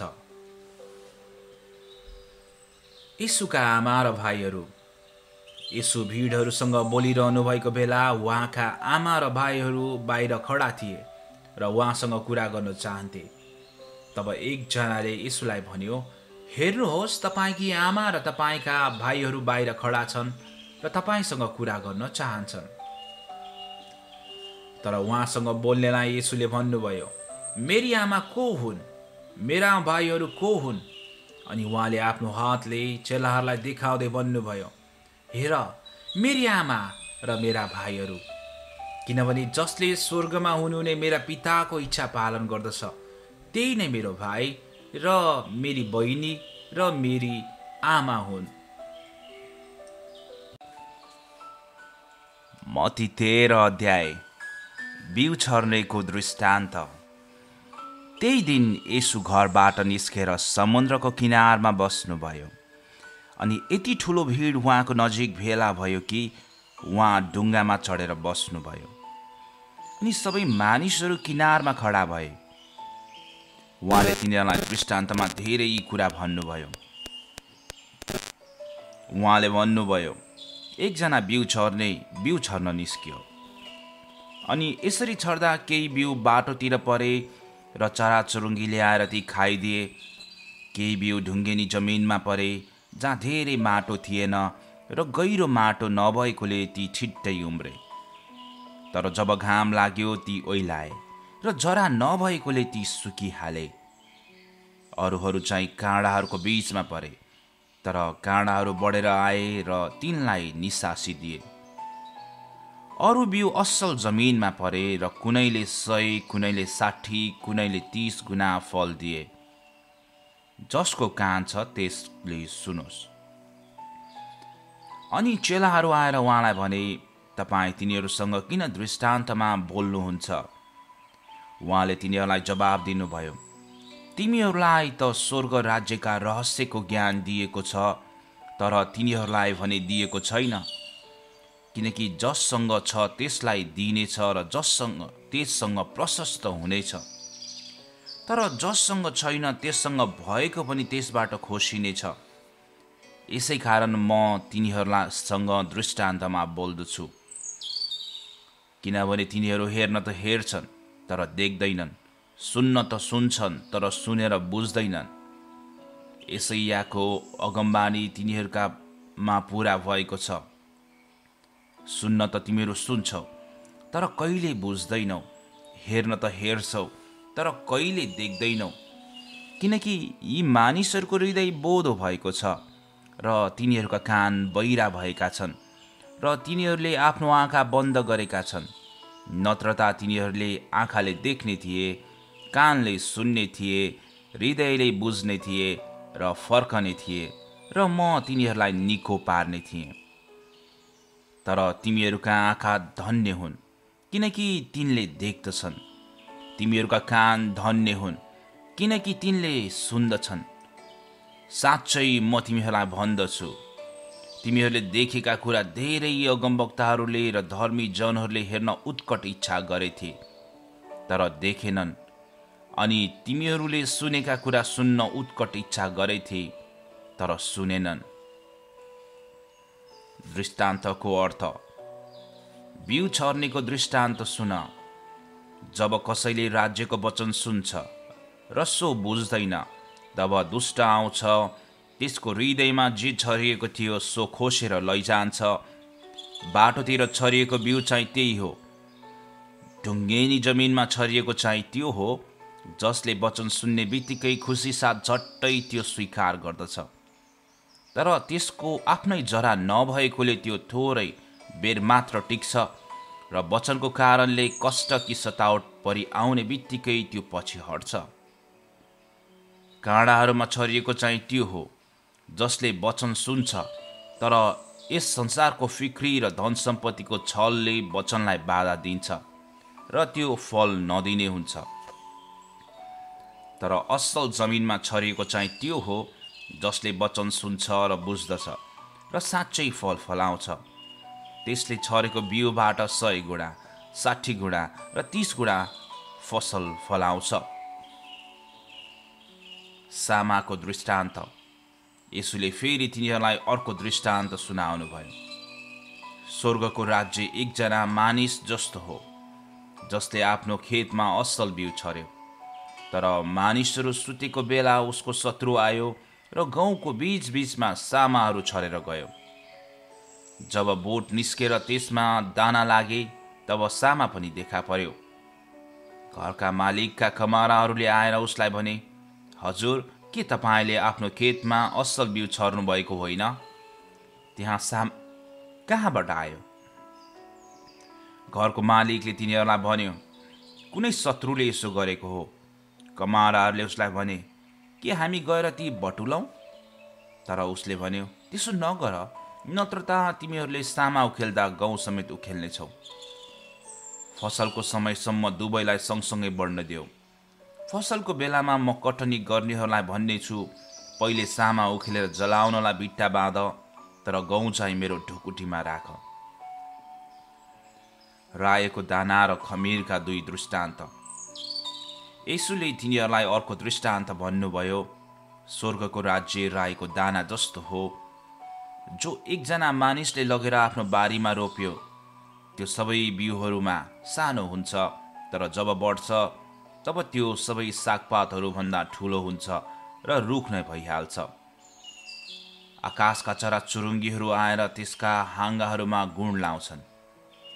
उहाँले तिनीहरूलाई अर्को दृष्टान्त भन्नुभयो, स्वर्गको राज्य खमीर जस्तो हो जो एउटी स्त्रीले 25 किलोग्राम पिठोमा मिसाई र त्यो जम्मै खमीरले फुलिएर ठिक नभएसम्म त्यसलाई एक ठाउँमा राखी। यसुले यी सबै कुरा मानिसहरूलाई दृष्टान्तमा भन्नुभयो। बिना दृष्टान्त उहाँले तिनीहरूलाई केही पनि भन्नु भएन। अगमवक्ताद्वारा यसरी भनिएको वचन पूरा भयो, म आफ्नो मुख दृष्टान्तहरूमा खोल्नेछु। संसारको उत्पत्तिदेखि लुकाइ राखेको कुरा म जाहेर गर्दछु।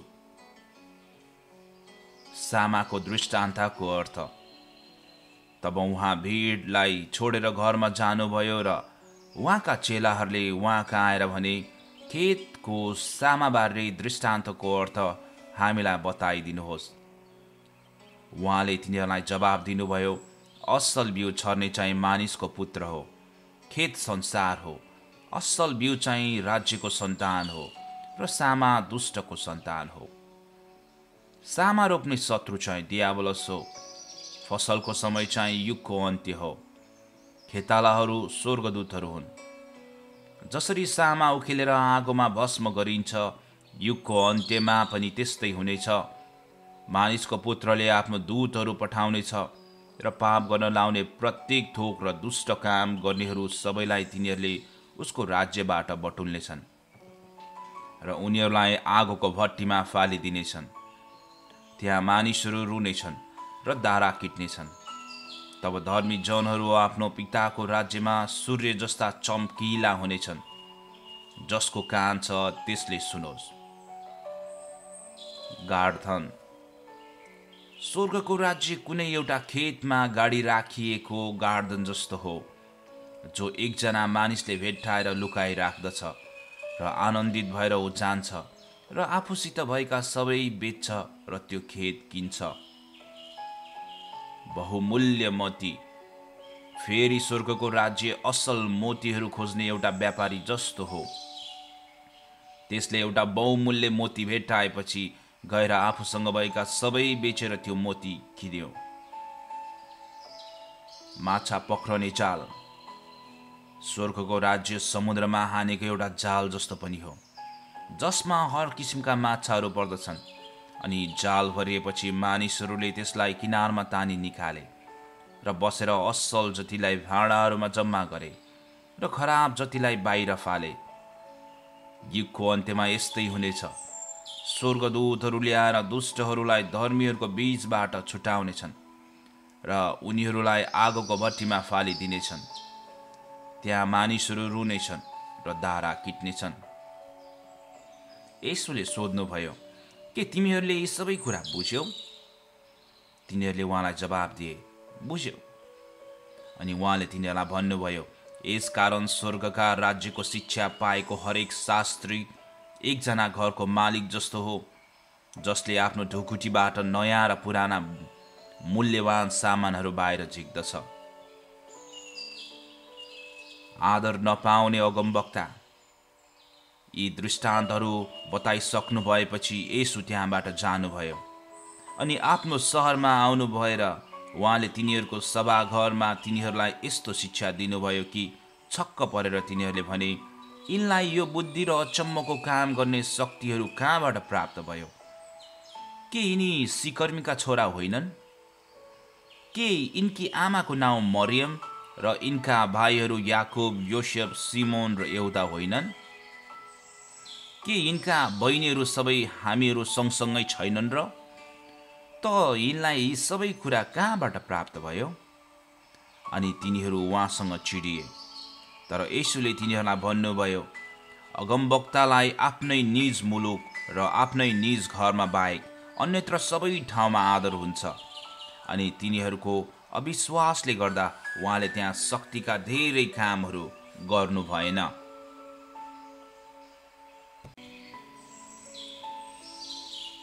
मत्ती 14 अध्याय। बत्तीसमा दिने यूहन्नाको मृत्यु। त्यसबेला गालिल प्रदेशका शासक हेरोदले यीशुको कृति सुने। तिनले आफ्ना भारदारहरूलाई भने, उनी बत्तीसमा दिने यूहन्ना हुन्। उनी मृतकबाट जीवित भएका छन्। यसै कारण शक्तिमा यी कामहरू उनीद्वारा भइरहेछन्। किनभने हेरोदले आफ्नो भाइ फिलिपकी पत्नी हेरोदियासको खातिर यूहन्नालाई पक्री बाँधेर कारागारमा हालिदिएका थिए। यूहन्नाले हेरोदलाई यसो भनेका थिए, तपाईले तिनलाई पत्नीको रूपमा राख्नु उचित हुँदैन। यसै कारण हेरोदले उनलाई मार्ने इच्छा गरेका थिए। तर जनतादेखि तिनी डराउँथे, किनभने तिनीहरूले उनलाई अगमवक्ता ठान्थे। तर जब हेरोदको जन्मदिन आयो, तब हेरोदियासकी छोरीले तिनीहरूका बीचमा नाचेर हेरोदलाई प्रसन्न तुल्याए। त्यसो हुँदा तिनले त्यसलाई जे मागे पनि दिने शपथ खाएर प्रतिज्ञा गरे। तर त्यसकी आमाले सिकाएकी हुनाले त्यसले भनी, बत्तीसमा दिने यूहन्नाको शिर मलाई यही थालमा दिनुहोस्। तब राजा शोकित भए तापनि आफ्ना शपथ र अतिथिहरूको कारण तिनले त्यसै गर्ने हुकुम दिए र तिनले कारागारमा यूहन्नाको शिर काट्न लगाए अनि उनको शिर थालमा ल्याएर त्यस ठिटीलाई दियो। त्यसले त्यो आफ्नी आमा कहाँ ल्याए।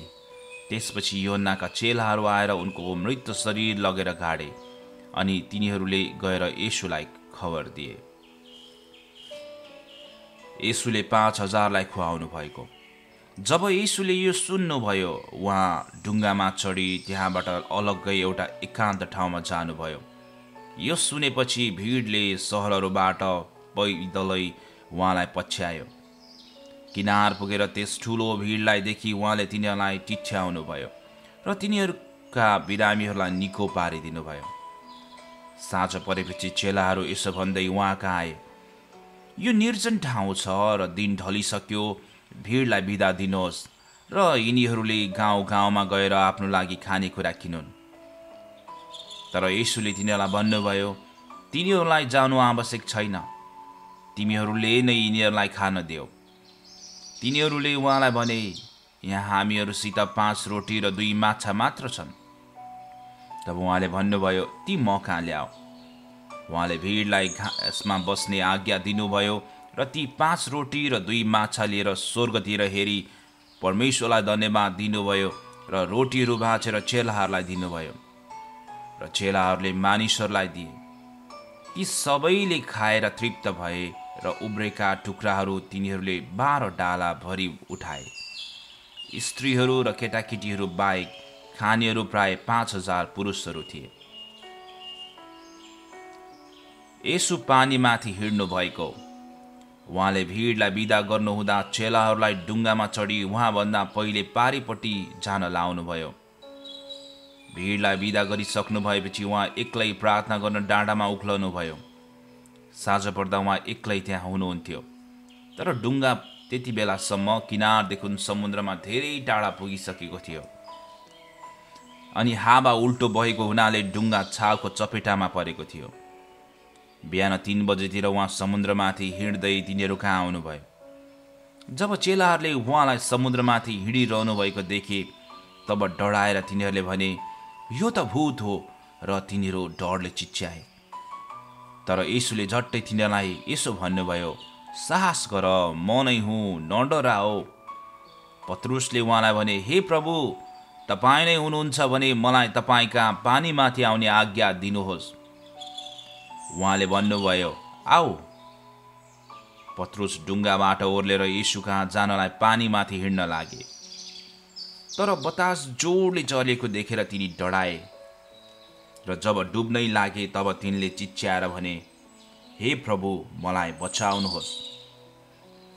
तब येशूले झट्टै हात पसारेर तिनलाई समाथि हाल्नुभयो र तिनलाई भन्नुभयो, ए अल्पविश्वासी, किन शङ्का गर्यौ। जब उहाँहरू ढुङ्गामा पस्नुभयो तब बतास थामियो। ढुङ्गामा हुनेहरूले उहाँलाई दण्डवत गरे र भने, साँच्चै तपाईँ परमेश्वरका पुत्र हुनुहुन्छ। पारी पुगेपछि उहाँहरू गनेसरेतको इलाकामा आइपुग्नुभयो। जब त्यस ठाउँका मानिसहरूले उहाँलाई चिने, तब तिनीहरूले वरिपरिका इलाकाहरूमा खबर पठाए र मानिसहरूले रोगीहरू सबैलाई उहाँका ल्याए। तिनीहरूले उहाँका वस्त्रको छेउ मात्र भए पनि छुन पाऊँ भनी उहाँलाई बिन्ती गरे र जतिले छोए तिनीहरू निको भए। मत्ती 15 अध्याय। शुद्ध र अशुद्ध। यरुसलमबाट आएका फरिसीहरू र शास्त्रीहरू येशू कहाँ आए र भने, तपाईका चेलाहरूले पुर्खाहरूको परम्परा किन भङ्ग गर्दछन्? किनकि तिनीहरू खान अघि आफ्नो हात धुँदैनन्। उहाँले तिनीहरूलाई भन्नुभयो, तिमीहरू पनि किन आफ्नो परम्पराको खातिर परमेश्वरका आज्ञा भङ्ग गर्दछौ? किनभने परमेश्वरले भन्नुभएको छ, आफ्ना बुवा र आमाको आदर गर र बुवा र आमाको विरुद्धमा दुष्ट कुरा जसले बोल्छ त्यो चाहिँ निश्चय मारिनुपर्छ। तर तिमीहरू चाहिँ भन्दछौ, जसले आफ्नो बुवा र वा आमालाई भन्छ, तपाईँले मबाट जे प्राप्त गर्न सक्नुहुन्थ्यो सो परमेश्वरलाई चढाइएको छ, त्यसले आफ्नो बाबुको आदर गर्नु पर्दैन? यसरी तिमीहरूले आफ्नो परम्पराको खातिर परमेश्वरको वचनलाई बेकममा गराएका छौ। ढोंगी हो यसैयाले तिमीहरूका विषयमा ठिकै अगमार्नी बोले। यस जातिले मलाई ओठले मात्र आदर गर्दछ, तर तिनीहरूको हृदय मबाट टाढा छ। तिनीहरू व्यर्थमा मेरो उपासना गर्दछन्, तर तिनीहरूका शिक्षा मानिसहरूले सिकाएका विधि मात्र हुन्। उहाँले मानिसहरूलाई आफू कहाँ बोलाउनु भयो र तिनीहरूलाई भन्नुभयो, सुन र बुझ, जे मुखभित्र पस्दछ त्यसले मानिसलाई अशुद्ध पार्दैन, तर जे मुखबाट बाहिर निस्कन्छ त्यसैले मानिसलाई अशुद्ध पार्छ। यसपछि चेलाहरू आएर उहाँलाई भने, के तपाईँलाई थाहा छ, फरिसीहरू तपाईँका कुरा सुनेर चिडिएका छन्? तर उहाँले भन्नुभयो, स्वर्गमा हुनुहुने मेरा पिताले नरोप्नु भएको हरेक बोट उखेलिनेछ। तिनीहरूलाई छोडिदेऊ, ती अन्धा अगुवाहरू हुन्। अन्धाले अन्धालाई डोर्यायो भने ती दुवै खाल्डोमा पर्नेछन्। पत्रुसले उहाँलाई भने, हामीलाई यस दृष्टान्तको अर्थ बताइदिनुहोस्। उहाँले भन्नुभयो, के तिमीहरू पनि अझै अबुझ छौ? के तिमीहरूलाई थाहा छैन, जे मुखभित्र पस्छ त्यो पेटमा गइहाल्छ र बाहिर निस्किहाल्छ? तर जुन कुराहरू मुखबाट बाहिर आउँछन् ती हृदयबाट निस्कन्छन् र तिनैले मानिसलाई अशुद्ध तुल्याउँछ। किनकि हृदयबाट नै खराब विचार, हत्या, परस्त्रीगमन, व्यभिचार, चोरी, झुटो गवाई र निन्दा बाहिर निस्कन्छन्। यी कुराहरूले चाहिँ मान्छेलाई अशुद्ध पार्दछ, तर हात नधोई खानाले उसलाई अशुद्ध पार्दैन। कनानी स्त्रीको विश्वास। तब येशू त्यहाँबाट निस्कनुभयो र टुरोस र सिदोनका इलाकातिर जानुभयो। त्यस इलाकाबाट एउटी कनानी स्त्री आएर कराउँदै भन्न लागी, हे प्रभु, दाउदका पुत्र, म माथि दया गर्नुहोस्, मेरी छोरीलाई भूतले साह्रै सताएको छ। येशूले त्यसलाई केही जवाब दिनु भएन। उहाँका चेलाहरूले आएर उहाँलाई बिन्ती गरे, यसलाई बिदा गर्नुहोस्, किनभने त्यो कराउँदै हाम्रो पछि लागिरहेछ। उहाँले भन्नुभयो, म इजरायल जातिका हराएका भेडाका निम्ति मात्र पठाइएको हुँ। तर त्यो स्त्री आएर उहाँको अघि घोप्टो परी र भनी, हे प्रभु, मलाई सहायता गर्नुहोस्। उहाँले भन्नुभयो, बालकहरूको रोटी लिएर कुकुरहरूलाई फालिदिनु ठिक हुँदैन। त्यसले भनी, हो प्रभु, तर कुकुरहरूले पनि त आफ्नो मालिकको टेबिलबाट झरेका टुक्रा टाक्री खान्छन्। तब येशूले त्यसलाई जवाब दिनुभयो, ए नारी, तिम्रो विश्वास ठुलो रहेछ, तिमीले इच्छा गरे बमोजिम तिमीलाई होस्। त्यसकी छोरी त्यही घडी निको भइहाली। येशूले 4000लाई खुवाउनु भएको। येशू त्यहाँबाट निस्केर गालिल समुद्रको किनार भएर जानुभयो र पहाडमाथि उक्लेर त्यहाँ बस्नुभयो। तब ठुला ठुला भिड उहाँ कहाँ आए र तिनीहरूले साथमा ल्याएका लङ्गडा, लुला, अन्धा, गुङ्गा र अरू धेरैलाई उहाँका चरणमा राखिदिए अनि उहाँले तिनीहरूलाई निको पारिदिनुभयो। यहाँसम्म कि गुङ्गाहरू बोलेका, लुलाहरू निको भएका, लङ्गडाहरू हिँडेका र अन्धाहरूका आँखा खोलिएको देखेर मानिसहरू छक्क परे र तिनीहरूले इजरायलका परमेश्वरको महिमा गरे। तब येशूले आफ्नो चेलाहरूलाई आफू कहाँ बोलाएर भन्नुभयो, म यस भिडलाई टिठ्याउँछु, किनभने यिनीहरू मसँग रहेको आज 3 दिन भयो अनि यिनीहरूसित खानलाई केही छैन। यिनीहरूलाई भोकै पठाउन म चाहन्न, नत्र त तिनीहरू बाटोमा लखतरान होलान्। चेलाहरूले उहाँलाई भने, यस्तो ठुलो भिडलाई यस निर्जन ठाउँमा खुवाउनु हामीले कहाँबाट यति धेरै रोटी पाउने? येशूले तिनीहरूलाई भन्नुभयो, तिमीहरूसित कतिवटा रोटी छन्? तिनीहरूले भने, 7वटा रोटी र केही ससाना माछा छन्। उहाँले भिडलाई भुइँमा बस्ने आज्ञा दिनुभयो। उहाँले ती 7 रोटी र माछा लिएर धन्यवाद चढाउनु भएपछि भाँचेर चेलाहरूलाई दिनुभयो अनि चेलाहरूले मानिसहरूलाई दिए।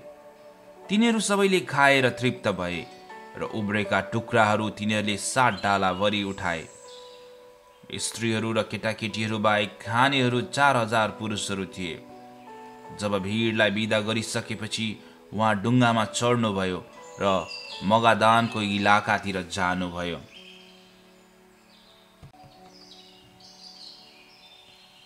मत्ती 16 अध्याय। ईश्वरीय चिन्हको माग। फरिसीहरू र सदुकीहरू आए र उहाँलाई जाँच गर्न स्वर्गबाट एउटा चिन्ह देखाइदिँदै उहाँसँग माग राखे। तर उहाँले तिनीहरूलाई जवाब दिनुभयो, साँझ परेपछि तिमीहरू भन्छौ भोलि दिन राम्रो हुने रहेछ, किनकि आकाश रातो छ। चाहिँ भन्छौ आकाश रातो र बादलले ढाकेको छ, आज आँधी आउने रहेछ। तिमीहरू आकाशको अवस्था हेरेर दिन कस्तो हुन्छ छुट्याउन जान्दछौ, तर समयका चिन्हहरूको अर्थ खोल्न सक्दैनौ। दुष्ट र बेविचारी पुस्ताले चिन्ह खोज्दछन्, तर योनाको चिन्ह बाहेक अरू चिन्ह त्यसलाई दिइने छैन। अनि तिनीहरूलाई छोडेर उहाँ जानुभयो। फरिसी र सदुकीहरूको खमीर। चेलाहरू पारीपट्टि आइपुग्दा तिनीहरूले रोटी ल्याउन बिर्सेछन्। येशूले तिनीहरूलाई भन्नुभयो, ध्यान दियो, फरिसी र सदुकीहरूको खमीरबाट होशियार रहो। तिनीहरूले आपसमा बहस गर्न लागे, हामीहरूले रोटी ल्याएनौँ र उहाँले यसो भन्नुभएको होला। येशूले यो थाहा पाएर भन्नुभयो, ए अल्पविश्वासी हो, तिमीहरूसित रोटी छैन भनेर किन आपसमा बहस गर्छौ? के तिमीहरू अझै बुझ्दैनौ? 5000 का निम्ति 5 रोटीको कुरा तिमीहरूलाई अझ याद छैन? तिमीहरूले कति डाला बटुलेका थियौ? अनि 4000 का निम्ति 60 रोटी र कति डाला तिमीहरूले बटुलेका थियौ? मैले तिमीहरूलाई रोटीको विषयमा भनेको होइन भनी तिमीहरू किन बुझ्दैनौ? तर फरिसी र सदुकीहरूको खमीरबाट होशियार रहो। जब तिनीहरूले बुझे कि उहाँले रोटीको खमीरबाट होइन तर फरिसी र सदुकीहरूको शिक्षाबाट होशियार रहनु भन्नुभएको रहेछ। पत्रुसको स्वीकार। येशू कैसरिया फिलिपीको मुलुकमा आउनु भएपछि उहाँले आफ्नो चेलाहरूलाई सोध्नुभयो, मानिसहरूले मानिसको पुत्रलाई को हो भनी भन्छन्? तिनीहरूले जवाब दिए, कसैले बत्तिस्मा दिने योहन्ना, कसैले एलिया, कसैले एर्मिया वा अगमवक्ताहरू मध्ये कुनै एकजना हुन् भनी भन्छन्। उहाँले तिनीहरूलाई सोध्नुभयो, तिमीहरू के भन्छौ, म को हुँ? सिमोन पत्रुसले जवाब दिए, तपाईँ ख्रिस्ट हुनुहुन्छ, जीवित परमेश्वरको पुत्र। येशूले तिनलाई भन्नुभयो, योनाको छोरो सिमोन, तिमी धन्य हौ, किनभने मानिसबाट तिमीलाई यो प्रकट भएको होइन, तर स्वर्गमा हुनुहुने मेरो पिताले प्रकट गर्नुभएको हो। म तिमीलाई भन्दछु कि तिमी पत्रुस हौ, म मेरो मण्डली यस चट्टानमाथि स्थापित गर्नेछु र नरकका ढोकाहरू त्यसमाथि विजयी हुने छैनन्। म तिमीलाई स्वर्गको राज्यको साँचाहरू दिनेछु। जे तिमीले पृथ्वीमा बाँध्नेछौ सो स्वर्गमा बाँधिनेछ र जे तिमीले पृथ्वीमा फुकाओला सो स्वर्गमा फुकाइनेछ। उहाँ ख्रिस्ट हुनुहुन्छ भनी कसैलाई नभन्नु भनी येशूले चेलाहरूलाई कडा आज्ञा दिनुभयो। आफ्नो मृत्युबारे येशूको पहिलो भविष्यवाणी। उहाँ कसरी यरुसलेममा जानुपर्छ र धर्मगुरु र मुख्य पुजारीहरू र शास्त्रीहरूबाट धेरै कष्ट भोग्नुपर्छ मारिनुपर्छ र तेस्रो दिनमा जीवित भई उठ्नुपर्छ भनी उहाँले त्यस बेलादेखि आफ्नो चेलाहरूलाई बताउन थाल्नुभयो। पत्रुसले उहाँलाई एकातिर लगेर हप्काउन लागे, परमेश्वरले यसो नगरून्, प्रभु तपाईँमाथि यस्तो कहिले हुने छैन। तर फर्केर उहाँले पत्रुसलाई भन्नुभयो, ए शैतान, मेरो सामुन्नेबाट हटिजा, त मेरो निम्ति बाधा होस्, किनभने त परमेश्वरका कुरामा होइन तर मानिसहरूको कुरामा ध्यान दिन्छस्। तब येशूले आफ्नो चेलाहरूलाई भन्नुभयो, कोही मेरो पछि आउने इच्छा गर्दछ भने उसले आफूलाई इन्कार गरोस् र आफ्नो क्रुस उठाएर मेरो पछि लागोस्।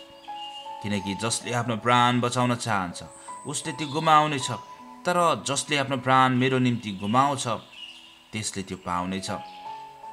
सारा जगत प्राप्त गरेर पनि आफ्नो प्राण गुमाए भने मानिसलाई के लाभ हुन्छ?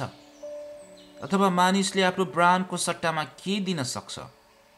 किनकि मानिसको पुत्र आफ्नो पिताको महिमामा आफ्नो स्वर्गदूतहरूसँग आउनेछ र त्यस बेला उसले हरेक मानिसलाई त्यसको काम अनुसार प्रतिफल दिनेछ।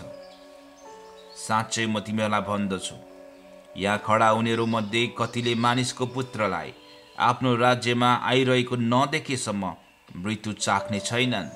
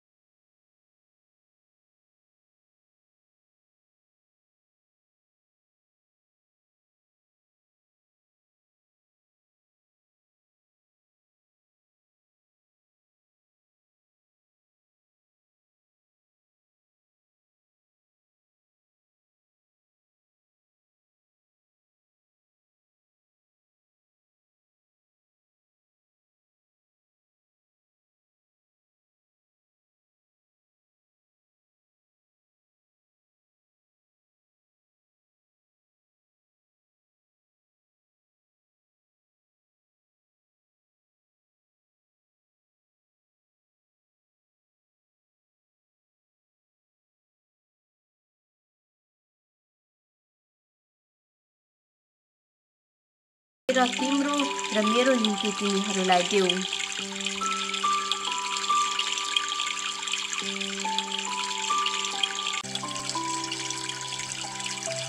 मत्ती 18। स्वर्गको राज्यमा सबैभन्दा महान। त्यही समय चेलाहरू यीशु कहाँ आएर सोधे, स्वर्गको राज्यमा सबैभन्दा महान को हो? उहाँले एउटा सानो बालकलाई नजिक बोलाएर तिनीहरूका माझमा उभ्याउनुभयो र भन्नुभयो, साँच्चै म तिमीहरूलाई भन्दछु, मन परिवर्तन भएर तिमीहरू साना बालकहरू जस्ता भएनौ भने कहिले स्वर्गको राज्यमा पस्ने छैनौ।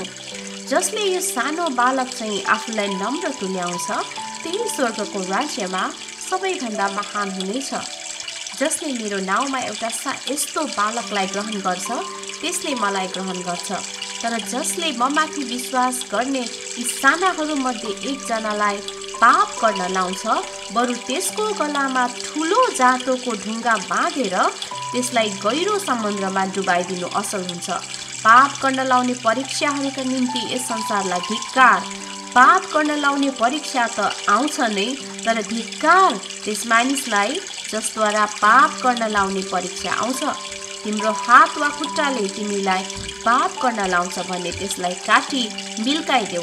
दुवै हात वा दुवै खुट्टा साथ अनन्त आगोमा फालिनु भन्दा त बरु लुलो वा लङ्गडो भएर जीवनभित्र पस्नु तिम्रो निम्ति असल हुन्छ।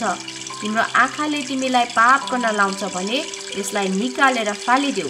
दुवै आँखा साथ नरकको आगोमा फालिनु भन्दा त बरु कानो भएर जीवनभित्र पस्नु तिम्रो निम्ति असल हुन्छ। हराएको भेडाको दृष्टान्त। होसियार रहो, तिमीहरूले यी सानाहरूमध्ये एकजनालाई पनि हेला नगर, किनभने म तिमीहरूलाई भन्दछु, स्वर्गमा तिनीहरूका दूतहरूले स्वर्गका मेरा पिताको दर्शन सदैव गरिरहन्छन्। किनभने मानिसको पुत्र हराएकालाई बचाउन आएको हो। तिमीहरू के विचार गर्छौ?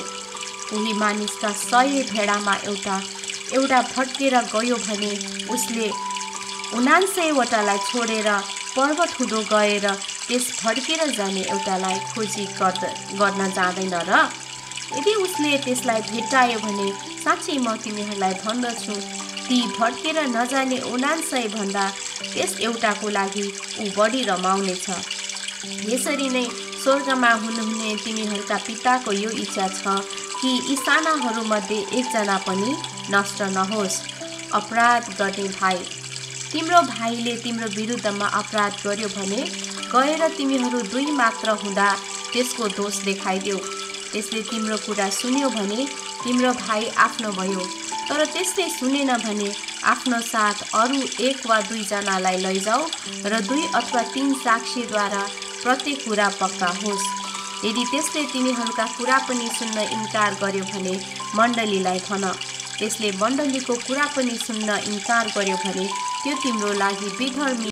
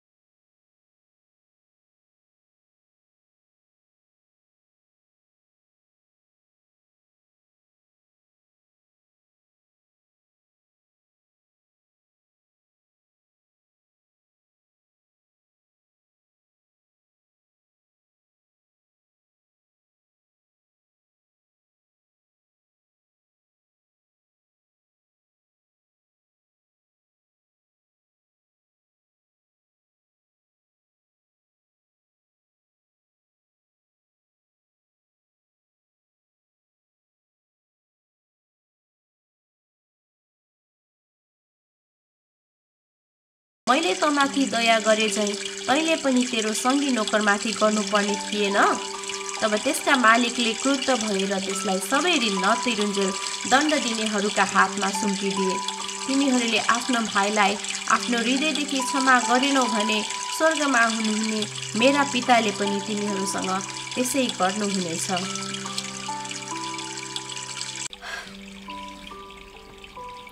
मत्ती 19 अध्याय।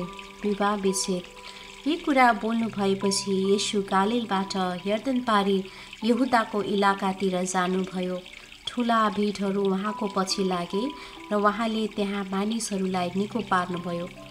फरिसीहरू उहाँ कहाँ आएर उहाँलाई जाँच गर्न भनी उहाँलाई सोधे, के कसैले कुनै कारण पत्नीसँग विवाह विच्छेद गर्न उचित छ?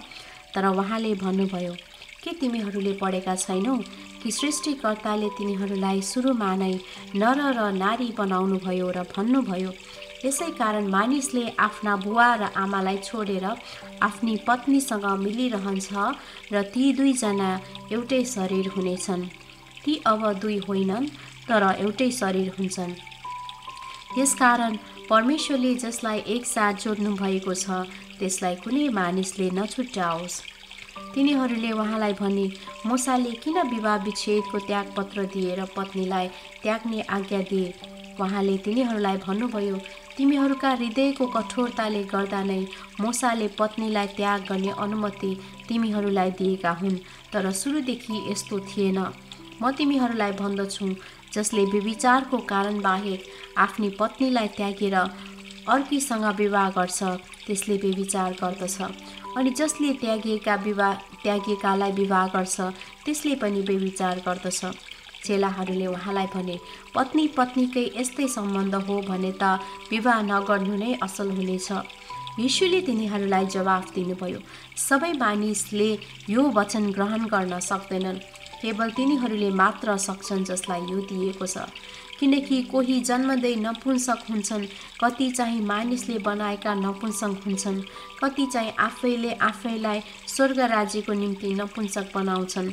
जसले यो ग्रहण गर्न सक्छ त्यसले त्यो ग्रहण गरोस्। यीशु र साना बालकहरू। यीशुले बालकहरूमाथि हात राखी प्रार्थना गरिदेऊन् भनी मानिसहरूले तिनीहरूलाई उहाँ कहाँ ल्याए, अनि चेलाहरूले ती मानिसहरूलाई हप्काए। तर यीशुले भन्नुभयो, बालकहरूलाई म कहाँ आउन देऊ, तिनीहरूलाई नरोक, किनभने स्वर्गको राज्य यस्तैहरूको हो। अनि बालकहरूमाथि हात राख्नु भएपछि उहाँ त्यहाँबाट जानुभयो। धनी युवक। उहाँ कहाँ आएर एकजनाले भने, हे गुरु, मैले अनन्त जीवन प्राप्त गर्नलाई के असल काम गर्नुपर्छ? उहाँले तिनलाई भन्नुभयो, असल के हो त्यस विषयमा तिमी मलाई किन सोध्दछौ? असल त एउटै मात्र हुनुहुन्छ, तर तिमी जीवनमा प्रवेश गर्ने इच्छा गर्दछौ भने आज्ञाहरू पालन गर। तिनले उहाँलाई भने, कुन कुन चाहिँ? यीशुले भन्नुभयो, तैँले हत्या नगर्नु, तैँले व्यभिचार नगर्नु, तैँले चोरी नगर्नु, तैँले झुटो गवाही नदिनु, आफ्ना आमा बुवाको आदर गर्नु र आफ्नो छिमेकीलाई आफूलाई चाहिँ प्रेम गर्नु। ती जवान मानिसले उहाँलाई भने, यी सब त मैले पालन गरेकै छु, अब ममा केही कमी छ? यीशुले तिनलाई भन्नुभयो, तिमी सिद्ध हुन चाहन्छौ भने गएर तिमीसित भएका सबै बेचेर दरिद्रहरूलाई देऊ र तिमीले स्वर्गमा धन प्राप्त गर्नेछौ, अनि आएर म पछि लाग। जब ती जवान मानिसले यो कुरा सुने तिनी दुखित भएर गइहाले, किनकि तिनको धेरै धन सम्पत्ति थियो। अनि यीशुले आफ्ना चेलाहरूलाई भन्नुभयो, साँच्चै म तिमीहरूलाई भन्दछु, स्वर्गको राज्यमा धनी मानिसलाई प्रवेश गर्नु गाह्रो पर्नेछ। फेरि म तिमीहरूलाई भन्दछु, धनी मानिसलाई परमेश्वरको राज्यभित्र पस्नुभन्दा बरु ऊँटलाई सियोको नाथ्रीबाट छिर्नु सजिलो हुनेछ। यो सुनेर चेलाहरूले अति आश्चर्य मानि सोधे, तब कसले उद्धार पाउन सक्छ? यीशुले तिनीहरूमाथि दृष्टि लगाई भन्नुभयो, मानिसहरूका लागि यो असम्भव छ, तर परमेश्वरको लागि सबै कुरा सम्भव छ। तब पत्रुसले उहाँलाई भने, हेर्नुहोस्, हामीले त सबै थोक छोडेर तपाईँको पछि लागेका छौँ, हामीले चाहिँ के पाउनेछौँ? येशूले तिनीहरूलाई भन्नुभयो, साँच्चै म तिमीहरूलाई भन्दछु, तिमीहरू जो मेरो पछि लागेका छौ र यहाँ सृष्टिमा जब मानिसको पुत्र आफ्नो महिमाको सिंहासनमा बस्नेछ तब तिमीहरू पनि 12 सिंहासनमा बस्नेछौ र इस्राएलका 12 कुलमाथि इन्साफ गर्नेछौ। हरेक जसले मेरो नाउँको खातिर घर, दाजुभाइ वा दिदी बहिनी अथवा बुवा वा आमा वा छोरा वा छोरी वा जग्गा वा जमिन छोडेको छ त्यसले 100 गुणा पाउनेछ र अनन्त जीवनको अधिकार पाउनेछ। तर धेरै जो पहिला छन् पछि पर्नेछन् र पछि हुनेहरू चाहिँ पहिला हुनेछन्।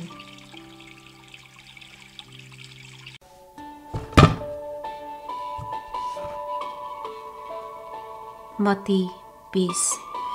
दाखबारीका खेतालाहरू। स्वर्गको राज्य जमिनको एकजना मालिक जस्तो हो जो बिहान सबेरै आफ्नो दाखबारीमा खेतालाहरूलाई ज्यालामा काम लाउन बाहिर निस्क्यो। खेतालाहरूसँग एक दिनमा पाउने ज्याला तोकेर उसले तिनीहरूलाई आफ्नो दाखबारीमा पठायो। जब ऊ 9 बजेतिर बाहिर निस्क्यो उसले अरूहरूलाई बजारमा बेकाम उभिरहेका देख्यो र उसले तिनीहरूलाई भन्यो, तिमीहरू पनि दाखबारीमा जाओ र जे उचित छ म तिमीहरूलाई दिनेछु। अनि तिनीहरू गए। फेरि उसले 12 बजेतिर र 3 बजेतिर बाहिर निस्केर त्यसै गर्यो।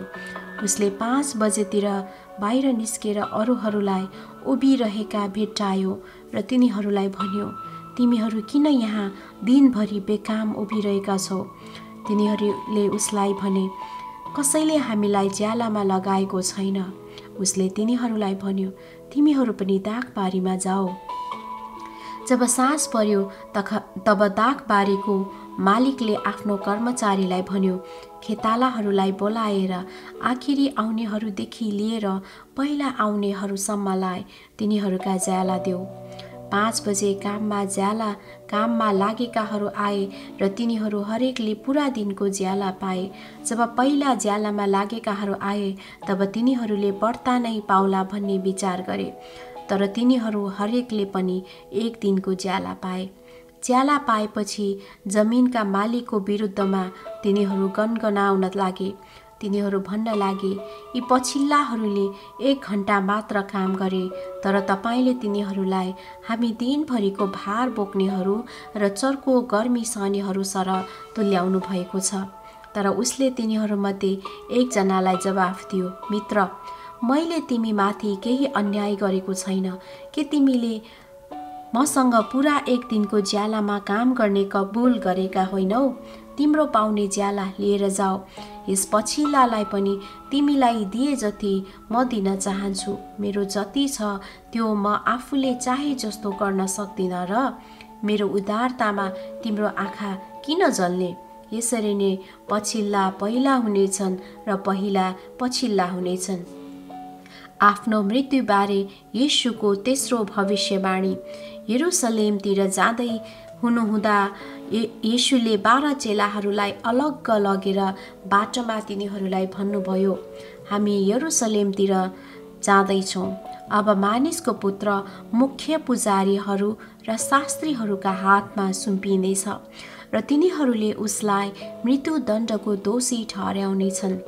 उसलाई गिल्ला गर्न, कोर्रा लाउन र क्रुसमा टाङ्न भनी तिनीहरूले उसलाई अन्य जातिहरूका हातमा सुम्पनेछन् र तेस्रो दिनमा ऊ जीवित भई उठ्नेछ। आमाको बिन्ती। जब जब्दियाका छोराहरूकी आमाले आफ्ना छोराहरूलाई साथमा लिई उहाँको सामुन्ने घुँडा टेकी उहाँसँग बिन्ती गरिन्। उहाँले तिनलाई सोध्नुभयो, तिमी के चाहन्छौ? तिनले उहाँलाई भनिन्, आज्ञा गर्नुहोस् र तपाईँको राज्यमा मेरा यी 2 छोराहरूमध्ये एउटा तपाईँको दाहिने हातपट्टि र अर्को तपाईँको देब्रे हातपट्टि बस्न पाउन्। तब येशूले जवाफ दिनुभयो, तिमीहरू के मागिरहेछौ सो जान्दैनौ? जुन कचौरा मैले पिउन लागेको छु के त्यो तिमीहरू पिउन सक्छौ? तिनीहरूले भने, सक्छौ। उहाँले भन्नुभयो, मेरो कचौरा तिमीहरू पिउनेछौ, तर मेरो दाहिने र देब्रेपट्टि बस्न दिने मेरो हातमा छैन। यी स्थान तिनीहरूका हुन् जसका निम्ति मेरा पिताले तयार गरिसक्नु भएको छ। यो सुनेर 10 जना ती 2 भाइसँग रुष्ट भए। तर येशूले तिनीहरूलाई आफू कहाँ बोलाएर भन्नुभयो, तिमीहरूलाई थाहा नै छ कि अन्य जातिका शासकहरूले तिनीहरूमाथि निरङ्कुश शासन गर्दछन् र ठुला ठुलाहरूले तिनीहरूमाथि अधिकार जमाउँछन्। तिमीहरूका बीचमा यस्तो हुने छैन, तर जो तिमीहरूमा ठुलो हुने इच्छा गर्दछ त्यो तिमीहरूको सेवक हुनुपर्छ। जो तिमीहरूमध्ये पहिलो हुने इच्छा गर्दछ त्यो तिमीहरूको कमारो हुनुपर्छ। जसले मानिसको पुत्र पनि सेवा पाउनलाई होइन, तर सेवा गर्न र धेरैको छुटकाराको मोल स्वरूप आफ्नो प्राण दिन आयो। 2 अन्धा मानिस। उहाँहरू यरीहोबाट जाँदै गर्नुहुँदा एउटा ठुलो भिड उहाँको पछि लाग्यो।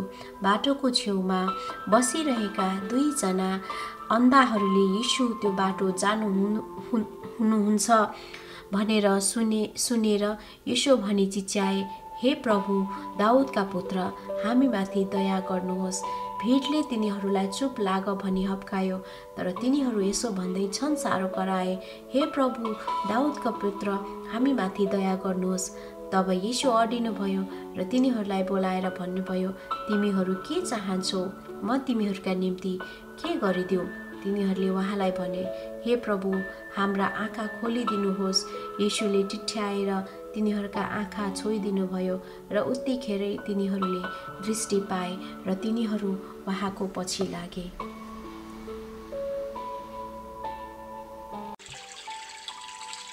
मत्ती 21 अध्याय। यरुशलेममा येशूको विजय प्रवेश।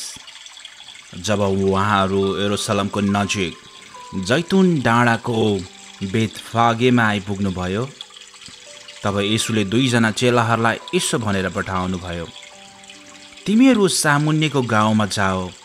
त्यहाँ पुग्ने बित्तिकै तिमीहरूले एउटा गधा र त्यसको बछेडो बाँधिएका भेट्टाउनेछौ। तिनलाई फुकाएर मका ल्याओ। कसैले तिमीहरूलाई केही भन्यो भने प्रभुलाई यिनको जरुरत छ भन्नु, त्यसले तुरुन्तै ती पठाइदिनेछ। अगमवक्ताद्वारा बोलिएको वचन पूरा होस् भनेर यो भएको हो। सियोनकी छोरीलाई भन, हेर, तिम्रा राजा तिमी कहाँ आउँदैछन्, विनम्र भई गधामाथि सवार भएर, गधाको बच्चा एउटा बछेडामाथि। तब चेलाहरू गए र येशूले तिनीहरूलाई अराए बमोजिम गरे। तिनीहरूले गधा र त्यसको बच्चा ल्याए र ती माथि आफ्नो लुगाफाटा ओछ्याए र उहाँ त्यसमाथि बस्नुभयो। भिडमा धेरैले आफ्ना वस्त्र बाटोमा ओछ्याए र अरूहरूले रुखका हाँगा काटेर बाछोमा बिछ्याइदिए।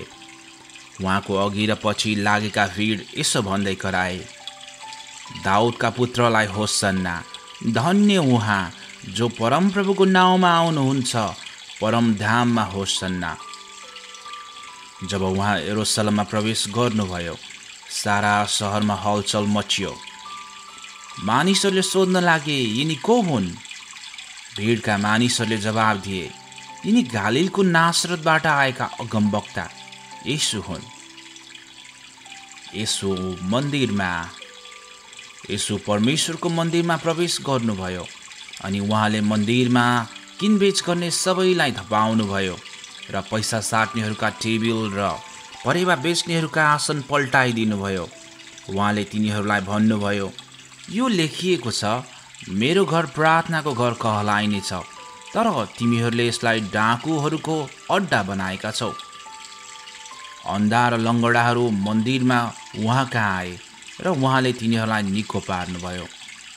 तर जब मुख्य पुजारीहरू र शास्त्रीहरूले चाहिँ उहाँले गर्नुभएका अचम्मको काम देखे र केटाकेटीहरूले मन्दिरमा दाउदका पुत्रलाई होसन्ना भन्दै चिच्याएका सुने, तब तिनीहरू क्रोधित भए र तिनीहरूले उहाँलाई भने, सुन्दैछौ यिनीहरूले के भनिरहेका छन्? तब येशूले तिनीहरूलाई भन्नुभयो, हो, सुन्दैछु। के तिमीहरूले पढेका छैनौ? शिशुहरू र दुधे बालकहरूका ओठबाट तपाईँले पूर्ण प्रशंसा निकाल्नु भएको छ। तब तिनीहरूलाई छोडेर उहाँ सहरबाट निस्की बेथानियामा गई त्यहाँ बस्नुभयो। अन्जिरको बोट। बिहान सहरतिर फर्कनु हुँदा उहाँ बोक्खा आउनुभयो। बाटोको किनारमा उहाँले एउटा अन्जिरको बोट देख्नुभयो। उहाँ त्यस बोटको छेउमा आउनुभयो, तर त्यसमा पात बाहेक अरू केही पाउनु भएन। तब उहाँले त्यसलाई भन्नुभयो, अब उपरान्त तमा कहिले फल नफलोस्। र त्यो अन्जिरको रुख तुरुन्तै ओइलाइहाल्यो। यो देखेर चेलाहरूले अचम्म मानेर भने, यो अन्जिरको बोट कसरी तुरुन्तै ओइलाइहाल्यो? यसले जवाब दिएर तिनीहरूलाई भन्नुभयो, साँच्चै म तिमीहरूलाई भन्दछु, तिमीहरूमा विश्वास छ र कहिले शङ्का गरेनौ भने अन्जिरको बोटलाई जे गरियो त्यति मात्र होइन, तर यस डाँडालाई पनि उखेलिएर समुद्रमा खस भन्यो भने सो हुनेछ। विश्वास गरेर प्रार्थनामा जे माग्छौ त्यो तिमीहरूले पाउनेछौ। येशूको अधिकारमा शङ्का। उहाँ मन्दिरमा प्रवेश गर्नुभयो अनि उहाँले शिक्षा दिनुहुँदा मुख्य पुजारीहरू र जनताका धर्मगुरुहरू उहाँका आए र भने, कुन अधिकारले तिमी यी कामहरू गर्छौ र कसले तिमीलाई यो अधिकार दियो? येशूले तिनीहरूलाई जवाब दिनुभयो, म पनि तिमीहरूलाई एउटा प्रश्न सोध्छु, मलाई त्यसको उत्तर दियो भने म कुन अधिकारले यी काम गर्दछु सो तिमीहरूलाई बताउनेछु। योन्नाको बत्तिसमा कहाँबाट भयो, स्वर्गबाट कि मानिसहरूबाट? तिनीहरू आपसमा यसो भन्दै बहस गर्न लागे। स्वर्गबाट भनौँ भने तिनले, उसो भए तिमीहरूले उनलाई किन विश्वास गरेनौ भन्ने छन्।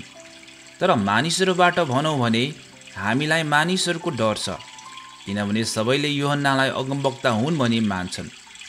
यसकारण तिनीहरूले येशूलाई जवाब दिए, हामीलाई थाहा छैन। उहाँले तिनीहरूलाई भन्नुभयो, म पनि कुन अधिकारले यी काम गर्दछु सो तिमीहरूलाई भन्दिनँ। 2 छोराको दृष्टान्त। तिमीहरू के विचार गर्दछौ? एकजना मानिसका 2 छोरा थिए। उसले पहिलो कहाँ आएर भन्यो, छोरो गएर आज दागबारीमा काम गरिदे। त्यसले जवाब दियो, म जान्न, तर पछिबाट पछुताएर गयो। दोस्रो कहाँ आएर उसले त्यस्तै भन्यो। त्यसले जवाब दियो, म जान्छु, तर गएन। अब यी 2मा कुन चाहिँले बाबुको इच्छा पालन गर्यो? तिनीहरूले जवाब दिए, पहिलो चाहिँले। येशूले तिनीहरूलाई भन्नुभयो, साँच्चै म तिमीहरूलाई भन्दछु, कर उठाउनेहरू र वेश्याहरू तिमीहरूभन्दा अघि परमेश्वरको राज्यमा प्रवेश गर्छन्। किनकि योहन्ना तिमीहरू कहाँ धार्मिकताको मार्ग देखाउन आए, तर तिमीहरूले उनीमाथि विश्वास गरेनौ। तर कर उठाउनेहरू र वेश्याहरूले उनीमाथि विश्वास गरे। तिमीहरूले यो देखेर पनि पश्चाताप गरेनौ अनि उनीमाथि विश्वास गरेनौ। मोहीहरूको दृष्टान्त। अर्को दृष्टान्त सुन। कोही एकजना गृहस्थी थिए जसले एउटा दागबारी लगाए र त्यसको वरिपरि बार लगाएर त्यहाँ दाग पेल्ने एउटा कोल राखे र एउटा मचान बनाए। तब मोहीहरूलाई त्यसको ठेक्का दिए उनी परदेश लागे। जब फलको समय नजिक आयो, उनले मोहीहरू कहाँ फलको आफ्नो हिस्सा माग्न नोकरहरू पठाए। तर मोहीहरूले उनका नोकरहरूलाई समाती एउटालाई पिटे, अर्कालाई मारे र अर्कालाई ढुङ्गाले हाने। फेरि उनले अघिको भन्दा बढी नोकरहरू पठाए र तिनीहरूले यिनीहरूसँग पनि त्यस्तै व्यवहार गरे। मेरो छोरालाई त यिनीहरूले आदर गर्लान् भन्ने सोचेर अन्त्यमा उनले आफ्नो छोरालाई तिनीहरू कहाँ पठाए। तर मोहीहरूले छोरालाई देखेर आपसमा भने, यो त उत्तराधिकारी हो, आओ यसलाई मारौँ र यसको उत्तराधिकार हात पारौँ। तब तिनीहरूले तिनलाई समातेर दागबारी बाहिर लगे र तिनलाई मारे। यसकारण जब दागबारीका मालिक आउँछन् तब उनले ती मोहीहरूलाई के गर्लान्? तिनीहरूले उहाँलाई भने, उनले ती दुष्टहरूलाई सर्वनाश गर्नेछन् र दागबारी अरू मोहीहरूलाई ठेक्कामा दिनेछन्, जसले उनलाई फलको हिस्सा समयमा बुझाउनेछन्। येशूले तिनीहरूलाई भन्नुभयो, के तिमीहरूले कहिले धर्मशास्त्र पढेनौ? जुन ढुङ्गालाई भवन निर्माण गर्नेहरूले रद्द गरे त्यही चाहिँ कुनाको शिर ढुङ्गो बन्यो। यो परमप्रभुबाट भएको हो अनि हाम्रो दृष्टिमा यो आश्चर्यमय छ। यसै कारण म तिमीहरूलाई भन्दछु, परमेश्वरको राज्य तिमीहरूबाट खोसिनेछ र एउटा यस्तो जातिलाई दिनेछ जसले त्यसको फल फलाउँछ। यस ढुङ्गामाथि खस्ने चाहिँ टुक्रा टुक्रा हुनेछ, तर जसमाथि त्यो ढुङ्गा खस्छ यसले त्यसलाई किच्नेछ। जब मुख्य पुजारीहरू र फरिसीहरूले उहाँका दृष्टान्त सुने तब तिनीहरूकै विषयमा उहाँले यो भन्नुभएको हो भन्ने बुझे। तिनीहरूले उहाँलाई समात्न खोजे, तर तिनीहरू भिडसँग डराए, किनभने मानिसहरूले उहाँलाई एक अगमवक्ता हुन् भनी ठान्थे। मत्ती 22 अध्याय। विवाह भोजको दृष्टान्त। येशूले फेरि तिनीहरूलाई दृष्टान्तमा भन्नुभयो, स्वर्गको राज्यलाई एकजना राजासँग तुलना गर्न सकिन्छ, जसले आफ्नो छोराको विवाह भोज तयार गरे र भोजमा निमन्त्रित व्यक्तिहरू बोलाउन भनी आफ्नो नोकरहरू पठाए, तर तिनीहरूले आउन मन गरेनन्। फेरि तिनले अरू नोकरहरूलाई यसो भनेर पठाए, निमन्त्रित व्यक्तिहरूलाई भन, हेर मैले मेरो भोज तयार गरेको छु, मेरा गोरुहरू र मोटा मोटा पशुहरू मारिएका छन् र सब चिजहरू तयार छन्, विवाह भोजमा आउनुहोस्। तर तिनीहरूले वास्तै नगरी एउटा आफ्नो खेतबारीतिर अर्को आफ्नो व्यापारतिर लागे। बाँकी चाहिँले तिनका नोकरहरूलाई पक्रेर तिनीहरूसँग दुर्व्यवहार गरे र तिनीहरूलाई मारे। तब राजा क्रोधित भए र आफ्नो फौजहरू पठाइकन ती हत्याराहरूलाई नाश गरे र तिनीहरूको सहर जलाइदिए। जब तिनले आफ्नो नोकरहरूलाई भने, विवाह भोज तयार छ, तर निम्त्याएकाहरू योग्य भएनन्, यसकारण तिमीहरू सडकहरूमा जाओ र जतिलाई भेट्टाउँछौ तिनीहरूलाई विवाह भोजमा निम्तो देऊ। तब ती नोकरहरूले सडकहरूमा गएर भेट्टाएका सबैलाई, दुष्ट र असल दुवैलाई जम्मा गरेर विवाह घरमा पाहुनाहरूले भरियो। तर जब राजा पाहुनाहरूलाई हेर्न भनी भित्र आए तब तिनले विवाहको पोसाक नलगाएको एकजना मानिसलाई देखे। तिनले त्यसलाई सोधे, मित्र, विवाहको पोसाक नपहिरी तपाईँ कसरी यहाँ भित्र आउनुभयो? त्यो निरुत्तर भयो। तब राजाले सेवकहरूलाई भने, त्यसका हात खुट्टा बाँधेर त्यसलाई बाहिरी अन्धकारमा फालिदियो, जहाँ मानिसहरू रुनेछन् र दारा किट्नेछन्, किनभने बोलाइएका धेरै छन् तर चुनिएका थोरै छन्। कर तिर्ने शिक्षा। तब फरिसीहरू गएर उहाँकै कुरामा उहाँलाई कसरी फसाउने भनी मत्तो गरे। तिनीहरूले आफ्नो चेलाहरूलाई हेरोदी दलका मानिसहरूसँग उहाँ कहाँ पठाए। तिनीहरूले भने, गुरुज्यू, हामी जान्दछौँ तपाईँ सत्य हुनुहुन्छ र परमेश्वरको मार्ग साँचो गरी सिकाउनुहुन्छ र तपाईँ कसैको भय मान्नुहुन्न, किनकि तपाईँ मानिसहरूको मुख हेरेर काम गर्नुहुन्न। यसकारण हामीलाई भन्नुहोस्, कैसरलाई कर तिर्नु उचित हो कि होइन? तर येशूले तिनीहरूको धूर्तता थाहा पाएर भन्नुभयो, ढोङ्गी हो, तिमीहरू मलाई किन जाँच्दछौ? कर तिर्ने सिक्का मलाई देखाओ। अनि तिनीहरूले उहाँ कहाँ एउटा सिक्का ल्याए। उहाँले तिनीहरूलाई भन्नुभयो, यो चित्र कसको हो अनि कसको नाउँ खोपिएको छ? तिनीहरूले उहाँलाई भने, कैसरको। तब उहाँले तिनीहरूलाई भन्नुभयो, यसकारण जे कैसरका हुन् ती कैसरलाई दियो र जे परमेश्वरका हुन् ती परमेश्वरलाई दियो। यो सुनेर तिनीहरू चकित भए र उहाँलाई छोडेर गइहाले। मृतकहरूबाट पुनरुत्थान र विवाह। मृतकहरूको पुनरुत्थान हुँदैन भन्ने सदुकीहरू त्यसै दिन उहाँ कहाँ आए र तिनीहरूले उहाँलाई यो प्रश्न गरे, गुरुज्यू, मोसाले भनेका छन्, कोही मानिस निसन्तान मर्यो भने उसको भाइ चाहिँले दाजुकी पत्नीलाई विवाह गरेर दाजुको सन्तान खडा गर्नुपर्छ। हाम्रा बीचमा 7 दाजुभाइ थिए।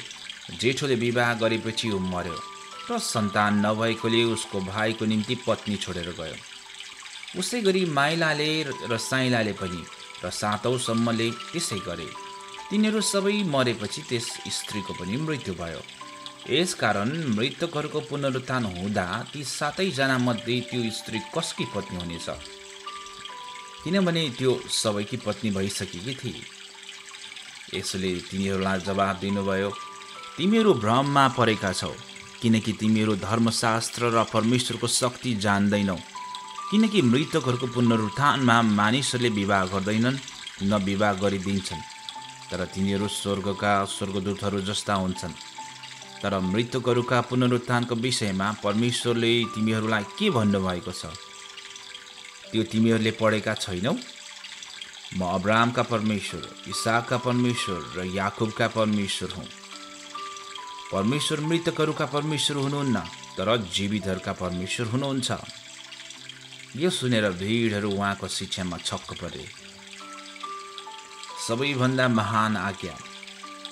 उहाँले सदुकीहरूलाई चुप पार्नुभयो भन्ने सुनेर फरिसीहरू उहाँका भेला भए।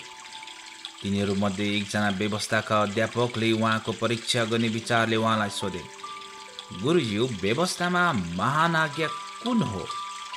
उहाँले तिनलाई भन्नुभयो, तैँले परमप्रभु आफ्नो परमेश्वरलाई आफ्नो सारा हृदयले र आफ्नो सारा प्राणले र आफ्नो सारा समझले प्रेम गर्दो। महान र प्रथम आज्ञा यही हो। दोस्रो पनि त्यस्तै छ, तैँले आफ्नो छिमेकीलाई आफैलाई जस्तै प्रेम गर्नु। सारा व्यवस्था र अगमवक्ताहरूका शिक्षाको आधार नै यी 2 आज्ञाहरू हुन्। ख्रिस्ट कसका पुत्र? जब फरिसीहरू भेला भएका थिए तब येशूले तिनीहरूलाई एउटा प्रश्न गर्नुभयो, ख्रिस्टको विषयमा तिमीहरू के ठान्छौ? ऊ कसको पुत्र हो? तिनीहरूले उहाँलाई भने, दाउदका पुत्र। उहाँले तिनीहरूलाई भन्नुभयो, त्यसो भए दाउदले आत्मामा प्रेरणा पाएर उसलाई प्रभु भनी कसरी पुकार्न सक्छन्? उनी भन्छन्, परमप्रभुले मेरा प्रभुलाई भन्नुभयो, तिमी मेरो दाहिने हातपट्टि बस, जबसम्म म तिम्रा शत्रुहरूलाई तिम्रा खुट्टाका पैताला मुनि राख्दिन। यदि दाउदले उसलाई प्रभु भन्दछन् भने ऊ कसरी तिनको पुत्र हुन्छ र? अनि कसैले पनि जवाबमा एक वचन बोल्न सकेन। त्यस दिनदेखि कसैलाई उहाँसँग प्रश्न सोध्दै आँट भएन। मत्ती 23 अध्याय। शास्त्री र फरिसीहरूलाई धिक्कार। तब येशूले भिडहरू र आफ्ना चेलाहरूलाई यसो भन्नुभयो, शास्त्रीहरू र फरिसीहरू मोसाको आसनमा बस्दछन्। यसकारण तिनीहरूले भनेका कुरा गर र मान, तर तिनीहरूले गरे जस्तो चाहिँ नगर, किनकि तिनीहरूले शिक्षा त दिन्छन् तर त्यसअनुसार गर्दैनन्।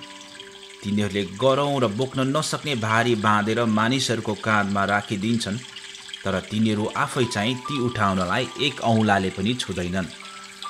तर तिनीहरू आफ्नो सारा काम मानिसहरूलाई देखाउनलाई गर्दछन्, किनभने तिनीहरू आफ्नो निधार र नाडीमा व्यवस्थापत्री ठुला बनाउँछन् र आफ्ना वस्त्रका झुम्काहरू लम्क्याउँछन्। भोजहरूमा तिनीहरू सम्मानका स्थान र सभाघरहरूमा प्रमुख आसनहरू मन पराउँछन्। बजारहरूमा अभिवादन खोज्दछन् र मानिसहरूले गुरु भनेका रुचाउँछन्।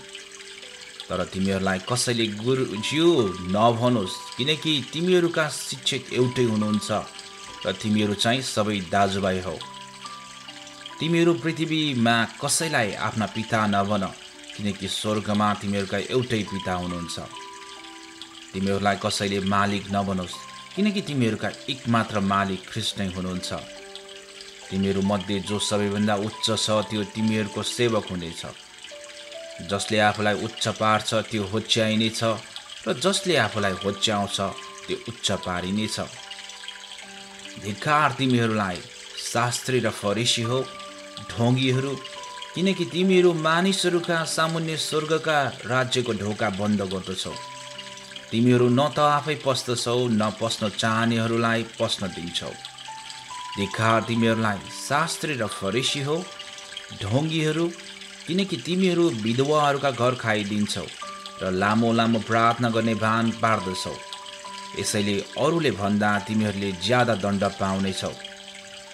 धिक्कार तिमीहरूलाई, शास्त्री र फरिसी हो, ढोंगीहरू, किनकि तिमीहरू एकजनालाई आफ्नो मतमा ल्याउनलाई समुद्र र जमिन चहार्दछौ, र त्यो तिमीहरूको मतमा आएपछि त्यसलाई आफूभन्दा दोब्बर नरकको छोरा बनाउँछौ।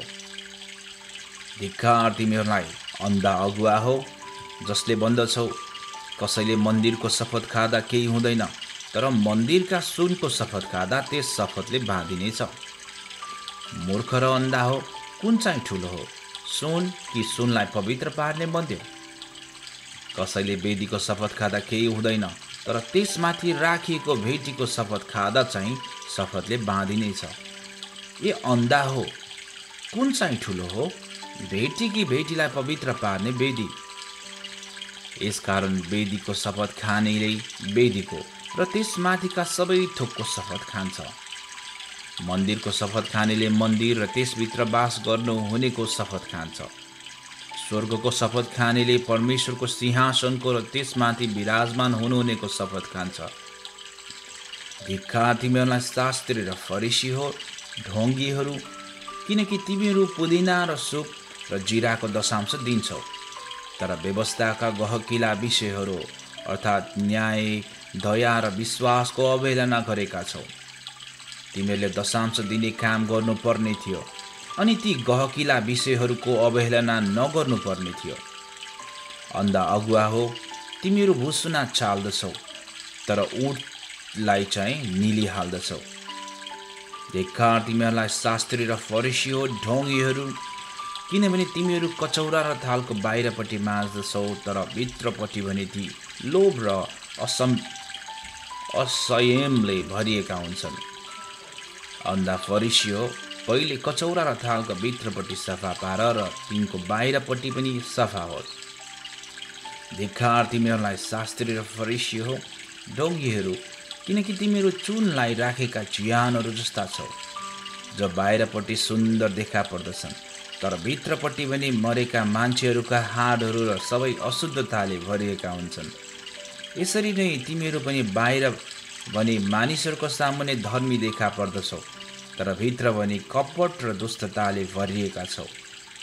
धिक्कार तिमीहरूलाई शास्त्री र फरिसी हो, ढोङ्गीहरू, किनकि तिमीहरू अगमवक्ताका चिहानहरू बनाउँछौ र धर्मीहरूका स्मारकलाई सिँगार्दछौ र भन्दछौ हामी हाम्रा पुर्खाहरूका समयमा भए ता हामी अगमवक्ताहरूको रगत बगाउन उनीहरूसँग सहभागी हुने थिएनौँ। यसरी तिमीहरू अगमवक्ताहरूलाई हत्या गर्नेका सन्तान हौ भन्ने प्रमाण तिमीहरू आफै दिन्छौ। तिमीहरूका पुर्खाहरूले गरेका पापको काम पुरा गर। सर्पहरू, साबे सर्पका बच्चा हो, तिमीहरू नरकको दण्डदेखि कसरी उम्कनेछौ? यसकारण म तिमीहरू कहाँ अगमवक्ताहरू, बुद्धिमान मानिसहरू र शास्त्रीहरू पठाउँछु।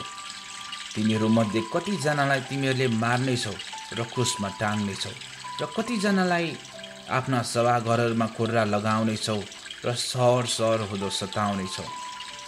पृथ्वीमा बगाइएको सब धर्मी जनको रगत, निर्दोष हाबिलको रगतदेखि लिएर बेरेकियाको छोरा जकरियाको रगतसम्म, जसलाई तिमीहरूले पवित्र स्थान र वेदीका बीचमा हत्या गर्यो, सो तिमीहरूकै टाउकोमा पर्नेछ। साँच्चै म तिमीहरूलाई भन्दछु, यी सबै कुरा यसै पुस्तामाथि आइपर्नेछ। ए यरुसलम, ए यरुसलम, त जसले अगमवक्ताहरूलाई मार्ने र तँ कहाँ पठाइएकाहरूलाई ढुङ्गाले हान्ने, जसरी कुखुरीले आफ्नो चल्लाहरूलाई पखेटामुनि बटुल्छ, त्यसरी नै मैले धेरै पल्ट तेरा बालकहरूलाई बटुल्ने इच्छा गरेँ, तर तैँले मानिनस्। हेर, तिमीहरूको घर उजाड छोडिएको छ। मत्ती 24 अध्याय। अन्त्यका दिनका चिन्हहरू। त्यसपछि येशू मन्दिरबाट निस्केर जान लाग्नुहुँदा उहाँका चेलाहरू उहाँलाई मन्दिरका भवनहरू देखाउन भनी उहाँको नजिक आए। तर उहाँले तिनीहरूलाई भन्नुभयो, तिमीहरूले यी सब देख्छौ होइन त? साँच्चै म तिमीहरूलाई भन्छु, एउटा ढुङ्गामाथि अर्को ढुङ्गा रहने छैन, प्रत्येक भत्काएर फालिनेछ। येशू जैतुन डाँडामा बस्नुहुँदा चेलाहरू एकान्तमा उहाँका आएर सोधे, हामीलाई भन्नुहोस्, यी कुरा कहिले हुनेछ र तपाईँको आगमन र यस युगका अन्त्यको चिन्ह के हुनेछ?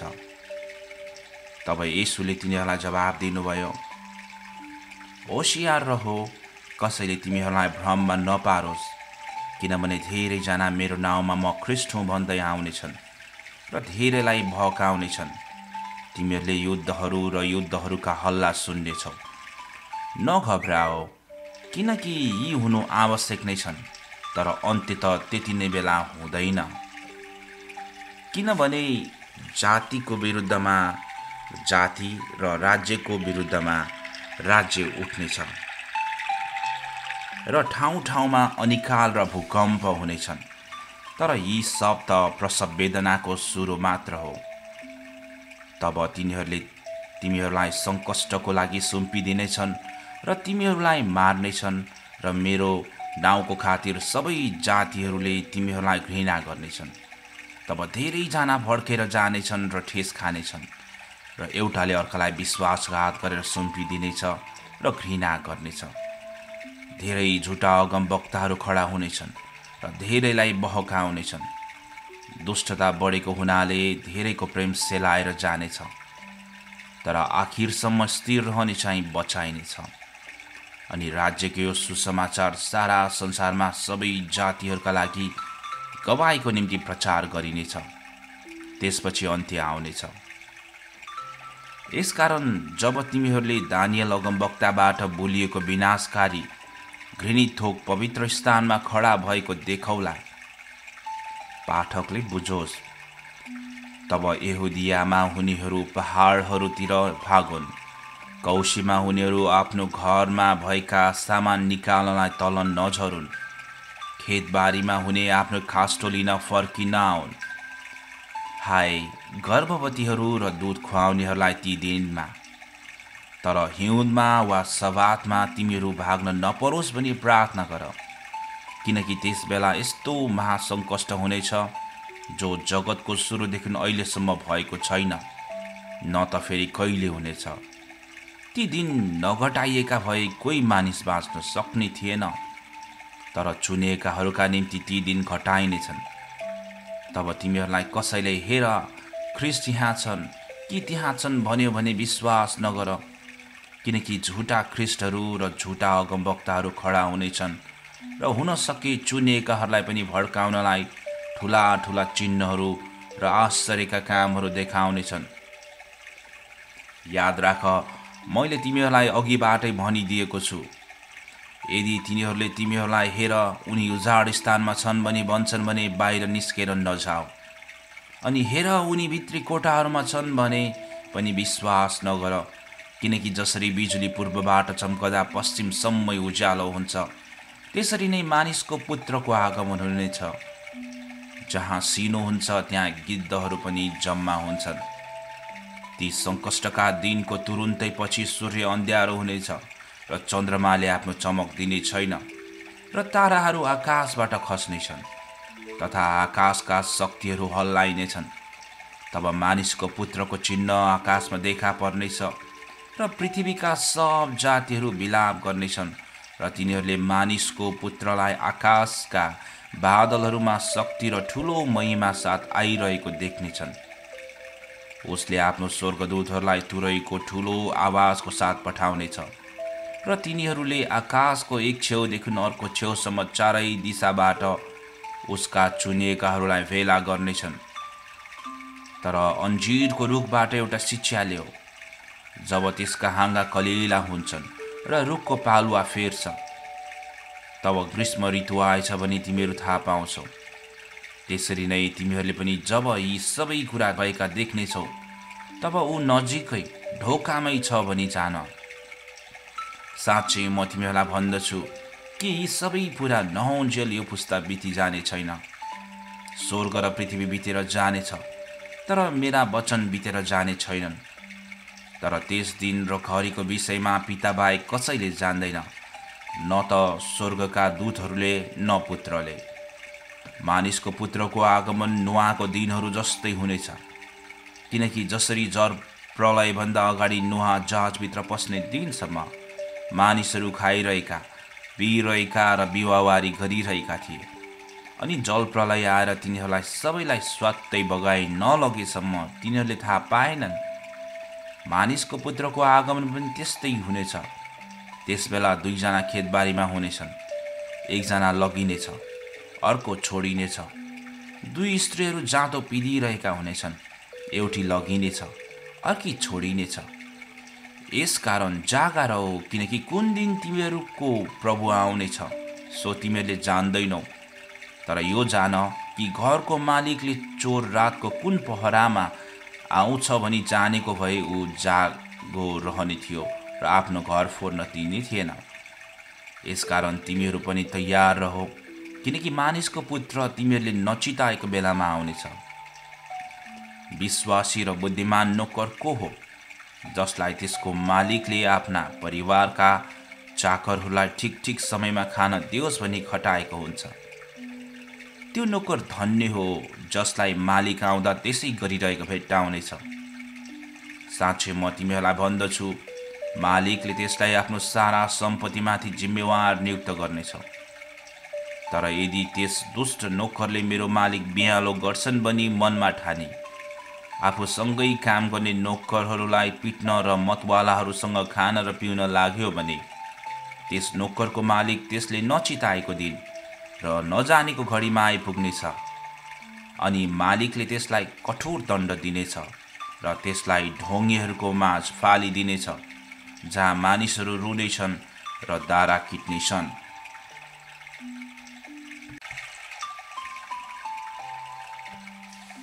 मत्ती 25 अध्याय। 10 कन्याको दृष्टान्त। तब स्वर्गको राज्य 10 कन्याहरूसँग तुलना गर्न सकिन्छ। तिनीहरूले आफ्नो बत्ती लिएर दुलहालाई भेट्न निस्के। ती मध्ये 5 जना निर्बुद्धि र 5 जना चाहिँ बुद्धिमती थिए।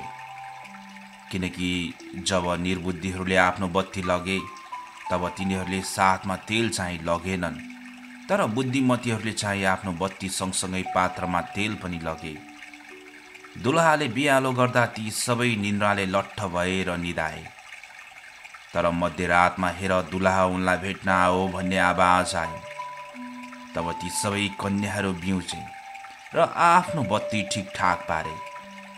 निर्बुद्धि कन्याहरूले बुद्धिमतीहरूलाई भने, तिमीहरूको तेलबाट हामीलाई अलिकता दियो, किनभने हाम्रा बत्ती त निभ्न लागे। तर बुद्धिमतीहरूले यसो भनेर जवाब दिए, हामी र तिमीहरू दुवैलाई पुग्ने यथेष्ट तेल छैन होला, बरु पसले कहाँ जाओ र आफ्नो लागि किन। तिनीहरू किन्न जाँदा दुलहा आइपुगे र तयार हुनेहरू उनीसँग विवाह भोजमा भित्र पसे र ढोका बन्द भयो। पछिबाट ती अरू कन्याहरू आइपुगे र यसो भन्न लागे, प्रभु प्रभु, हाम्रा लागि खोलिदिनुहोस्। तर उनले जवाब दिएर भने, साँच्चै म तिमीहरूलाई भन्दछु, म तिमीहरूलाई चिन्दिनँ। यसकारण जागा रहो, किनकि त्यो दिन र त्यो घडी तिमीहरूलाई थाहा छैन। सुनका सिक्काको दृष्टान्त। किनकि यो चाहिँ कुनै मानिस जस्तो हो जसले परदेश जाँदा आफ्ना नोकरहरूलाई बोलाई आफ्नो धन सम्पत्ति तिनीहरूलाई जिम्मा दिए। तिनले हरेकलाई तिनीहरूका आफ्नो योग्यता अनुसार एउटालाई 5 सुनका सिक्का, अर्कोलाई 2 र अर्कोलाई 1 दिएर तिनी गइहाले। तब 5 सुनका सिक्का पाउनेले तुरुन्तै गएर त्यो व्यापारमा लगाइकन अरू 5 सिक्का कमायो। त्यसरी नै 2 सिक्का पाउनेले पनि अरू 2 कमायो। तर 1 सिक्का पाउनेले चाहिँ गएर भुइँ खनेर आफ्नो मालिकको धन लुकाए राख्यो। धेरै दिनपछि ती नोकरहरूका मालिक आए र तिनले तिनीहरूसँग हिसाब मागे। तब 5 सुनका सिक्का पाउने नोकरले अरू 5 सिक्का ल्याई अगाडि ल्याएर यसो भन्यो, हजुर, तपाईँले मलाई 5 सिक्काको जिम्मा दिनुभएको थियो। हेर्नुहोस्, मैले अरू 5 सिक्का कमाएको छु। मालिकले त्यसलाई भने, स्याबास, असल र विश्वासी नोकर, त थोरै कुरामा विश्वासी भइस्, अब म तँलाई धेरै कुराको जिम्मा दिनेछु। त आफ्नो मालिकको खुसीमा सहभागी हो। 2 सिक्का पाउनेले पनि आएर भन्यो, हजुर, तपाईँले मलाई 2 सिक्का दिनुभएको थियो। हेर्नुहोस्, मैले अरू 2 सिक्का कमाएको छु।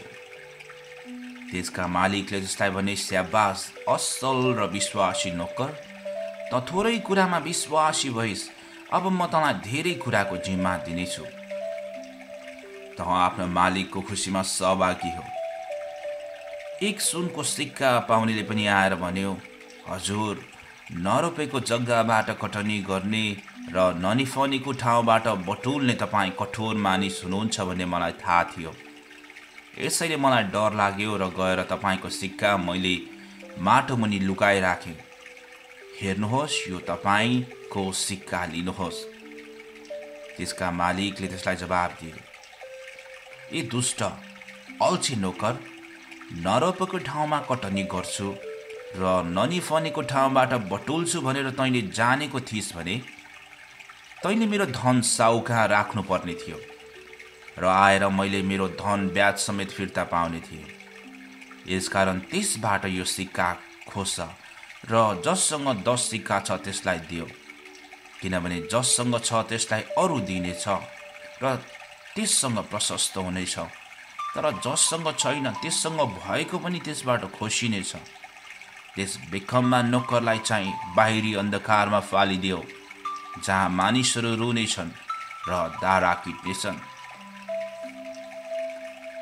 न्यायको दिन जब मानिसको पुत्र सारा स्वर्गदूतहरूसँग आफ्नो महिमामा आउनेछ, तब ऊ आफ्नो महिमामय सिंहासनमा बस्नेछ र उसको सामुन्ने सबै जातिहरू भेला हुनेछन् र जसरी गोठालाले भेडा र बाख्रालाई छुट्याउँछ त्यसरी नै उसले तिनीहरूलाई एउटालाई अर्काबाट अलग गर्नेछ।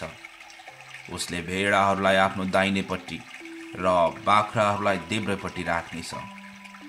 तब राजाले आफ्नो दाहिनेपट्टिकाहरूलाई भन्नेछ, आओ मेरा पिताका धन्यका हो, संसारको उत्पत्तिदेखि तिमीहरूका निम्ति तयार गरिएको राज्यलाई अधिकार गर।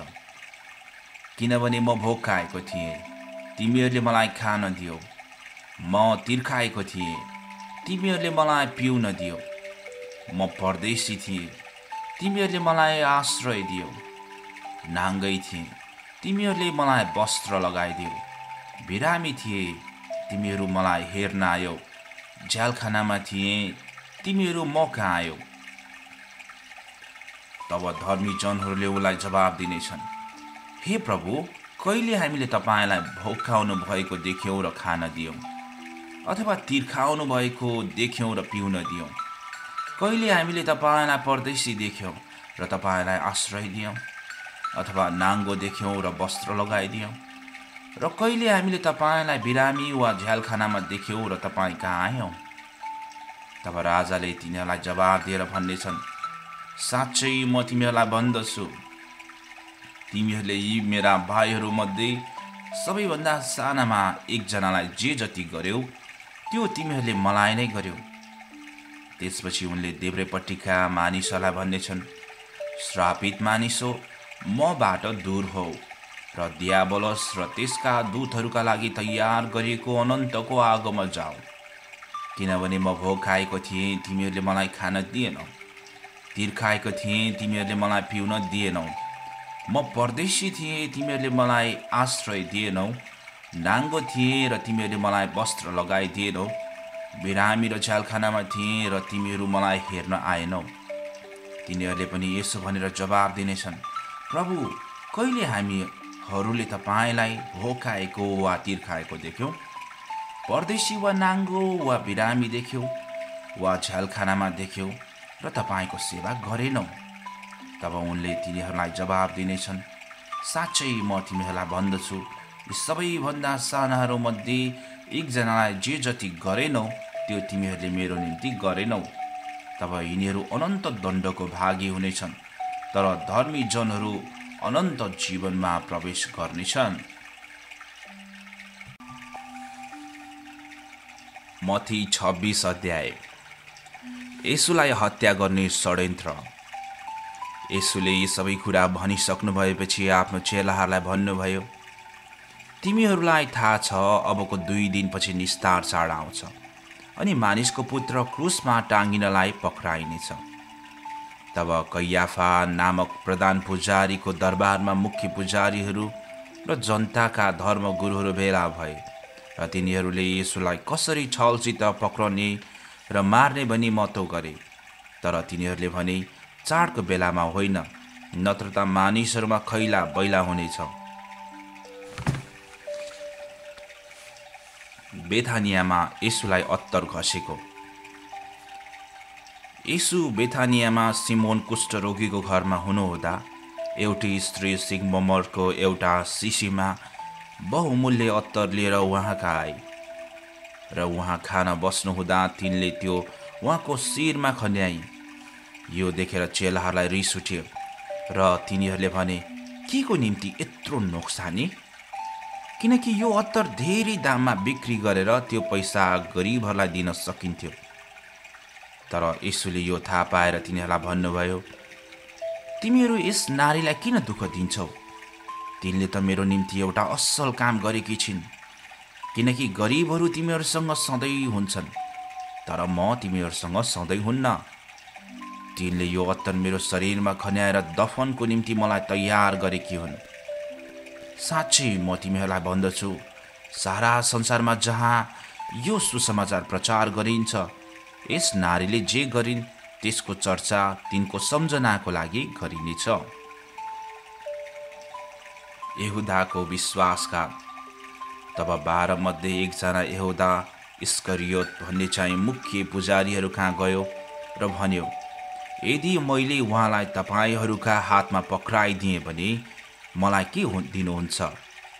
तिनीहरूले त्यसलाई चाँदीका 30 सिक्का दिए।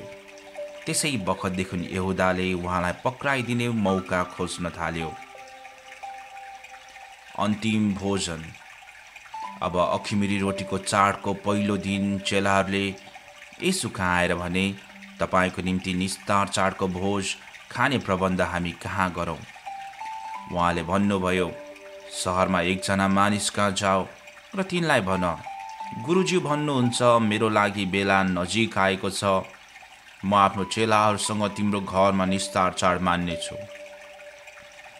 तब येशूको आदेश अनुसार चेलाहरूले गरे र तिनीहरूले निस्तार चाडको प्रबन्ध मिलाए। साँझ भएपछि उहाँ 12 चेलाहरूसँग खान बस्नुभयो। उहाँहरूले खाइरहनु भएको बेला उहाँले भन्नुभयो, साँच्चै म तिमीहरूलाई भन्दछु, तिमीहरूमध्ये एकजनाले मलाई पक्राइदिनेछ। तब तिनीहरू साह्रै दुखित भएर प्रत्येकले उहाँलाई सोध्न लागे, प्रभु के त्यो म हुँ? अनि उहाँले भन्नुभयो, जसले मसँगै थालमा रोटी चोपेको छ त्यसैले मलाई पक्राइदिनेछ।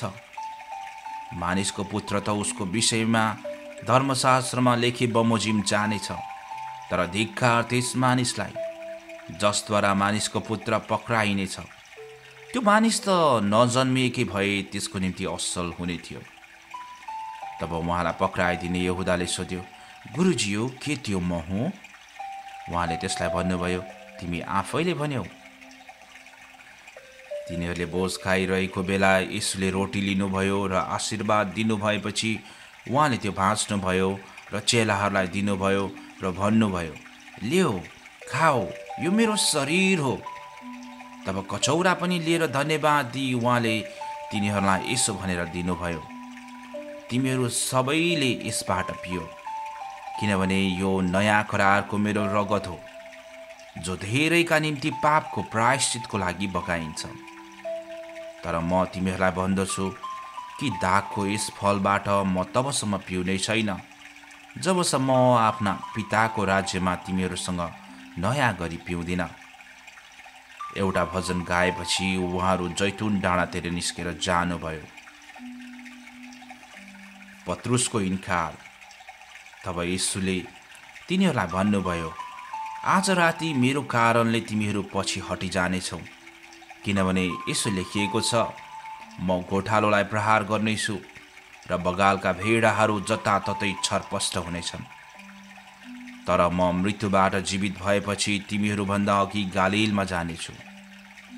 पत्रुसले उहाँलाई जवाब दिए, तपाईँको कारणले सबैजना पछि हटे तापनि म कहिल्यै पनि पछि हट्ने छैन। येशूले तिनलाई भन्नुभयो, साँच्चै म तिमीलाई भन्दछु, आजै राति भाले बाँच्न अघि तिमीले मलाई 3 पल्ट इन्कार गर्नेछौ। पत्रुसले उहाँलाई भने, मैले तपाईँसँग मर्नु परे तापनि म तपाईँलाई इन्कार गर्ने छैन। अरू सबै चेलाहरूले पनि त्यसै भने। गेतसमनीमा येशू। तब येशू गेतसमनी भन्ने ठाउँमा तिनीहरूसँग जानुभयो र चेलाहरूलाई भन्नुभयो, तिमीहरू यहीँ बस, म चाहिँ अलि पर गएर प्रार्थना गर्छु। र आफूसँग पत्रुस र जब्दियाका 2 छोरालाई लिएर उहाँ शोकित र व्याकुल हुन लाग्नुभयो। तब उहाँले तिनीहरूलाई भन्नुभयो, मेरो प्राण गहिरो शोकले मरे तुल्य भएको छ। तिमीहरू यहीँ बस र मसँग जागा रहो। अनि उहाँले अलि अगाडि गएर लम्पसार परी प्रार्थना गर्नुभयो, हे मेरा पिता, हुन सक्छ भने यो कचौरा मबाट हटोस्, तरै पनि मैले इच्छा गरे बमोजिम होइन, तर तपाईँले इच्छा गर्नु भए बमोजिम होस्। तब उहाँ चेलाहरू कहाँ आएर तिनीहरूलाई निदाइरहेको भेट्टाउनुभयो र पत्रुसलाई भन्नुभयो, के तिमीहरू मसँग 1 घन्टा पनि जागा बस्न सकेनौ? जागा रहो, प्रार्थना गर र परीक्षामा नपर। आत्मा त साँच्चै तयार छ, तर शरीर दुर्बल छ। फेरि दोस्रो पल्ट गएर उहाँले प्रार्थना गर्नुभयो, मेरा पिता, मैले यो नपी हुँदैन भने तपाईँकै इच्छा पुरा होस्। उहाँ फेरि आएर तिनीहरूलाई निदाइरहेको भेट्टाउनुभयो, किनकि तिनीहरूका आँखा लोलाएका थिए। यसकारण उहाँले तिनीहरूलाई फेरि छोड्नुभयो र गएर फेरि उही शब्दहरू दोहोऱ्याई तेस्रो पल्ट प्रार्थना गर्नुभयो। तब उहाँ चेलाहरू कहाँ आएर तिनीहरूलाई भन्नुभयो, तिमीहरू अझै सुतिरहेका र विश्राम गरिरहेका छौ? हेर, समय नजिक आइपुगेको छ। मानिसको पुत्र पापीहरूको हातमा पर्न लागेको छ। उठ, जाऊ, हेर पक्राइदिने नजिकै छ। यीशुको गिरफ्तारी। उहाँ बोल्दा बोल्दै 12 मध्येको एकजना अर्थात् यहुदा आयो। त्यससँग मुख्य पुजारीहरू र जनताका धर्मगुरुहरूले पठाएका एउटा ठुलो भिड तरबार र लाठा लिएर आयो। उहाँलाई पक्राइदिनेले तिनीहरूलाई एउटा सङ्केत दिएको थियो, जुन मानिसलाई म मही खान्छु तिनी नै हुन्, तिनैलाई समात। तुरुन्तै यीशु कहाँ गएर त्यसले भन्यो, हे गुरु, प्रणाम, र त्यसले उहाँलाई मही खायो। यीशुले त्यसलाई भन्नुभयो, मित्र, तिमी जे गर्न आएका छौ त्यो गरिहाल। तब तिनीहरूले अघि आएर यीशुलाई समाती गिरफ्तारी गरे। यीशुको साथमा हुनेहरूमध्ये एउटाले हात बढाएर आफ्नो तरबार झिक्यो र मुख्य पुजारीको दासलाई प्रहार गर्यो र त्यसको कान छिनाइदियो। तब यीशुले तिनलाई भन्नुभयो, तिम्रो तरबार म्यानमा हाल, किनभने तरबार लिने सबै तरबारले नै नष्ट हुनेछन्। तिमी के ठान्छौ? के म आफ्नो पितालाई बिन्ती गर्न सक्दिनँ र उहाँले तुरुन्तै स्वर्गदूतहरूका 12 पल्टनभन्दा बढी मेरो निम्ति पठाइदिनुहुन्न र? तर त्यसो भएदेखि यी कुरा यसरी हुनै पर्छ भने धर्मशास्त्रमा लेखिएको कुरा कसरी पुरा हुने? त्यसै बेला यीशुले भिडलाई भन्नुभयो, डाकुको विरुद्धमा आए जे मलाई पक्रन तरबार र लाठाहरू लिएर तिमीहरू किन आयो? म दिनौँ मन्दिरमा शिक्षा दिँदै बस्थे र तिमीहरूले मलाई पक्रेनौ। तर अगमवक्ताहरूको धर्मशास्त्रहरू पुरा होन् भनी यी सबै हुन आएका हुन्। तब सबै चेलाहरू उहाँलाई छोडेर भागे। महासभाको सामुन्ने यीशुलाई पक्रनेहरूले उहाँलाई प्रधान पुजारी कैयाफा कहाँ लगे। त्यहाँ शास्त्रीहरू र धर्मगुरुहरू भेला भएका थिए। तर पत्रुस टाढैबाट प्रधान पुजारीका भवनको आँगनसम्मै उहाँको पछि पछि लागे र अन्त्यमा के हुने हो सो हेर्नलाई भित्र पसेर पालेहरूसँग बसे। अब मुख्य पुजारी र जम्मै घर महासभाले यीशुलाई मृत्युदण्ड दिनलाई उहाँको विरुद्धमा झुटो गवाई खोज्न लागे। धेरै झुटो गवाई दिनेहरू आए, तर तिनीहरूले कुनै प्रमाण पाएनन्। आखिरमा 2 जना अघि आए र भने, यस मानिसले म परमेश्वरको मन्दिर भत्काएर 3 दिनमा यसलाई निर्माण गर्न सक्छु भन्यो। तब प्रधान पुजारीले उठेर उहाँलाई भने, के त केही जवाब दिँदैनस्? यी मानिसहरूले तेरो विरुद्धमा दिएको गवाई के हो? तर यीशु चुप रहनुभयो। प्रधान पुजारीले उहाँलाई भने, जीवित परमेश्वरको शपथ खाएर भन्दछु, हामीलाई बता, के त परमेश्वरको पुत्र ख्रीष्ट होस्? यीशुले तिनलाई भन्नुभयो, तपाईँले नै भनिहाल्नुभयो। तापनि म तपाईँलाई भन्दछु, अब उपरान्त तपाईँहरूले मानिसको पुत्रलाई सर्वशक्तिमानको दाहिने हातपट्टि बसेको र आकाशको बादलमा आइरहेको देख्नुहुनेछ। तब प्रधान पुजारीले आफ्नो वस्त्र च्यातेर र भने, यसले त ईश्वर निन्दा बोल्यो। हामीलाई अब अरू साक्षीहरूको के दरकार पर्यो र? तपाईँहरूले अहिले यसले बोलेको ईश्वर निन्दा सुनिहाल्नुभयो। तपाईँहरूको के राय छ? तिनीहरूले जवाब दिए, यो प्राणदण्डको योग्य छ। तब तिनीहरूले उहाँको मुखमा थुकेर उहाँलाई मुक्का लगाए र कसैले यसो भन्दै थप्पड लाए, हे ख्रिस्ट, लौ अगमबाणी भन्, तँलाई हिर्काउने को हो? पत्रुसको इन्कार। पत्रुस बाहिर आँगनमा बसिरहेको थिए। एउटा नोकर्नीले तिनी कहाँ आएर भनी, तिमी पनि गालिल निवासी येशूसँग थियौ। तर तिनले उनीहरू सबैका सामुन्ने इन्कार गरेर भने, तैँले के भन्दैछस्? म जान्दिनँ। तिनी बाहिर दलानमा निस्केपछि अर्कीले तिनलाई देखी र त्यहाँ भएकाहरूलाई भनी, यो मानिस पनि यसो नासरीसँगै थियो। तिनले फेरि शपथ खाएर इन्कार गरे, म ती मानिसलाई चिन्दिनँ। अलि बेरपछि त्यहाँ भएकाहरूले पनि नजिक आएर पत्रुसलाई भने, साँच्चै तिमी पनि तिनीहरू मध्येका एक हौ, किनकि तिम्रो बोलीले नै तिमीलाई जाहेर गर्दछ। तब पत्रुसले आफैलाई सराप्दै शपथ खान लागे, म ती मानिसलाई चिन्दिनँ। अनि तुरुन्तै भाले भास्यो। तब पत्रुसलाई येशूले भन्नुभएको कुरा याद भयो, भाले बाँच्न अघि तिमीले मलाई 3 पल्ट इन्कार गर्नेछौ। तब तिनी बाहिर गएर धुरुधुरु रोए। मत्ती 27 अध्याय। यहुदा इस्करियोतको मृत्यु। बिहान सबै मुख्य पुजारीहरू र जनताका धर्मगुरुहरूले येशूलाई मृत्युदण्ड दिन भनी उहाँको विरुद्धमा सरसल्लाह गरे। अनि तिनीहरूले उहाँलाई बाँधेर लगेर हाकिम पिलातस कहाँ सुम्पिदिए। तब उहाँलाई पक्राउने यहुदाले उहाँमाथि दण्डाज्ञा भएको देखिकन पछुतो गर्यो र मुख्य पुजारीहरू र धर्मगुरुहरूलाई चाँदीका 30 सिक्का फिर्ता दिन ल्यायो र भन्यो, मैले निर्दोष मानिसलाई धोका दिएर पाप गरेको छु। तर तिनीहरूले भने, हामीलाई के मतलब, त आफै जान। तब चाँदीका 30 सिक्काहरू मन्दिरमा फ्याँकेर त्यो गयो र त्यसले झुन्डेर आत्महत्या गर्यो। तर मुख्य पुजारीहरूले चाँदीका 30 सिक्काहरू लिएर भने, ढुकुटीमा यो राख्न उचित छैन, किनकि यो रगतको मोल हो। तिनीहरूले आपसमा सल्लाह गरेर त्यस पैसाले परदेशीहरू दफन गर्न कुमालेको जमिन किने। यसै कारण त्यो जमिन आजसम्म पनि रगतको जमिन कहलाइन्छ। तब यिर्मया अगमवक्ताले भनेको कुरा पूरा भयो।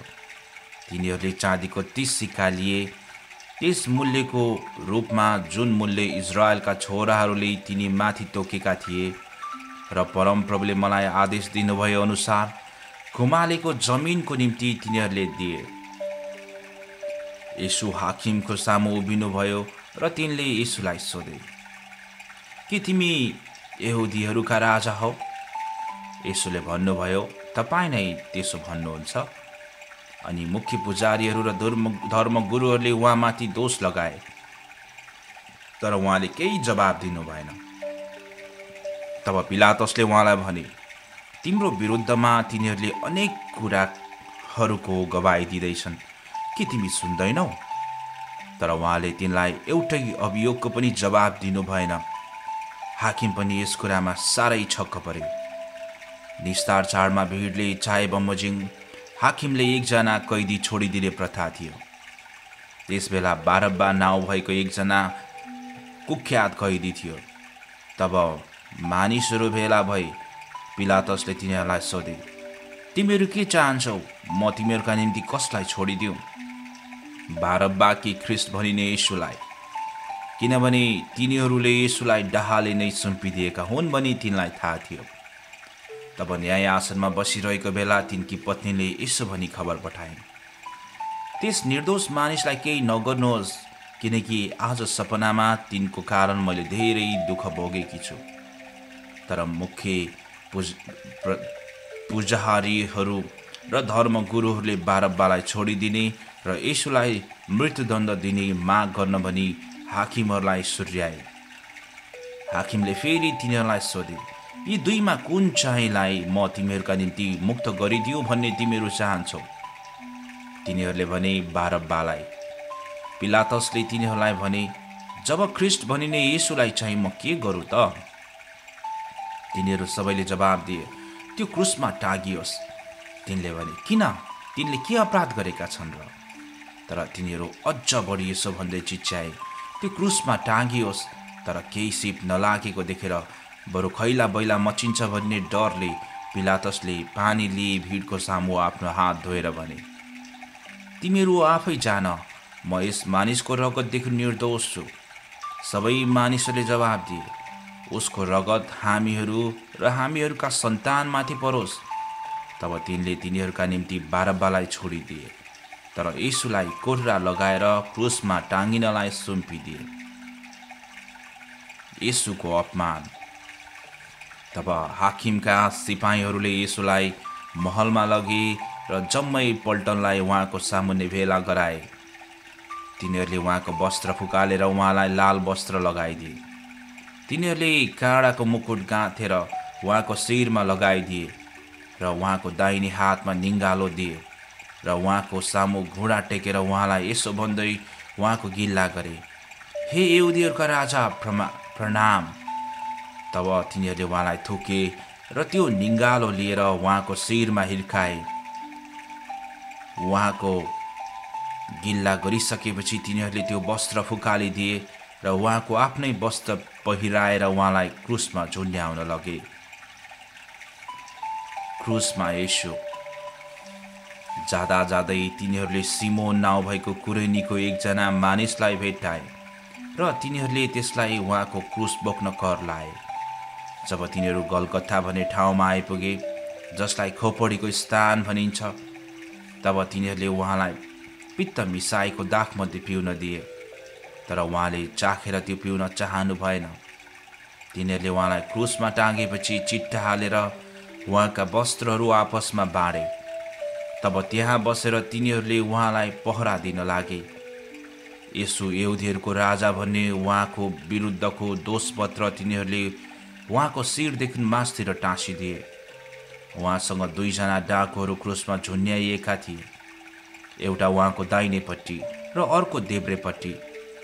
त्यहाँबाट आउने जानेहरूले आफ्नो मुन्टो हल्लाएर उहाँको गिल्ला गरे र भने, ए मन्दिर भत्काउने र 3 दिनमा निर्माण गर्ने, आफैलाई बचा र परमेश्वरको पुत्र होस् भने क्रुसबाट ओर्लेर तल आइज। मुख्य पुजारीहरूले पनि शास्त्रीहरू र धर्मगुरुहरूका सँगसँगै उहाँको गिल्ला गर्दै भने, यसले अरूलाई त बचायो, आफूलाई चाहिँ बचाउन सक्दैन। यो इजरायलको राजा हो। अहिले क्रुसबाट तल ओर्लेर आओस् र हामी यसलाई विश्वास गर्नेछौँ। यसले परमेश्वरमा भरोसा राख्छ। परमेश्वरले यसलाई चाहनुहुन्छ भने उहाँले यसलाई अहिले छुटकारा देऊन्, किनकि यसले त म परमेश्वरको पुत्र हुँ भनी भन्थ्यो। अनि उहाँसँग क्रुसमा झुन्ड्याइएका ती डाकुहरूले पनि यही किसिमले उहाँको अपमान गरे। येशूको मृत्यु। अब मध्याह्नदेखि 3 बजेसम्म सारा देशमा अन्धकार भयो। 3 बजेतिर येशू यसो भनेर ठुलो स्वरले कराउनु भयो, इलोई इलोई लामा सबक्थनी, अर्थात् हे मेरा परमेश्वर, तपाईँले मलाई किन त्याग्नु भएको छ? त्यहाँ उभिएकाहरूमध्ये कतिजनाले यो सुनेर भने, यस मानिसले एलियालाई बोलाउँदैछ। तिनीहरूमध्ये एकजनाले छट्टै दगुरेर गई एउटा स्पन्ज लिई सिर्कामा चोपेर निङ्गालोमा राखी उहाँलाई पिउन दियो। तर बाँकीले भने, हेरौँ कतै एलिया यिनलाई बचाउन आउँछन् कि? तब येशू फेरि ठुलो स्वरले कराउनु भयो र आफ्नो आत्मा त्याग्नुभयो। यसै घडी मन्दिरका पर्दा टुप्पादेखि फेदसम्म 2 भाग भएर च्यातियो र जमिन काप्न लाग्यो र चट्टानहरू फुटे। चिहानहरू गारिए र सुति गएका धेरै सन्तहरूका मृत शरीर जीवित भई उठे र तिनीहरू चिहानहरूबाट निस्के र मृतकबाट येशूको पुनरुत्थान भएपछि तिनीहरू पवित्र सहरमा प्रवेश गरे र धेरै कहाँ देखा परे। जब कप्तान र तिनीहरूसँग येशूलाई रुङ्नेहरूले भूकम्प र त्यहाँ भइरहेका घटना देखे, तब अति भयभीत भएर तिनीहरूले यसो भने, साँच्चै यिनी परमेश्वरका पुत्र रहेछन्। त्यहाँ गालिलबाट आएका धेरै स्त्रीहरू पनि थिए। तिनीहरूले टाढाबाट यो सब हेरिरहेका थिए। तिनीहरू उहाँको सेवा टहल गर्दै गालिलबाट येशूको पछि पछि आएका थिए।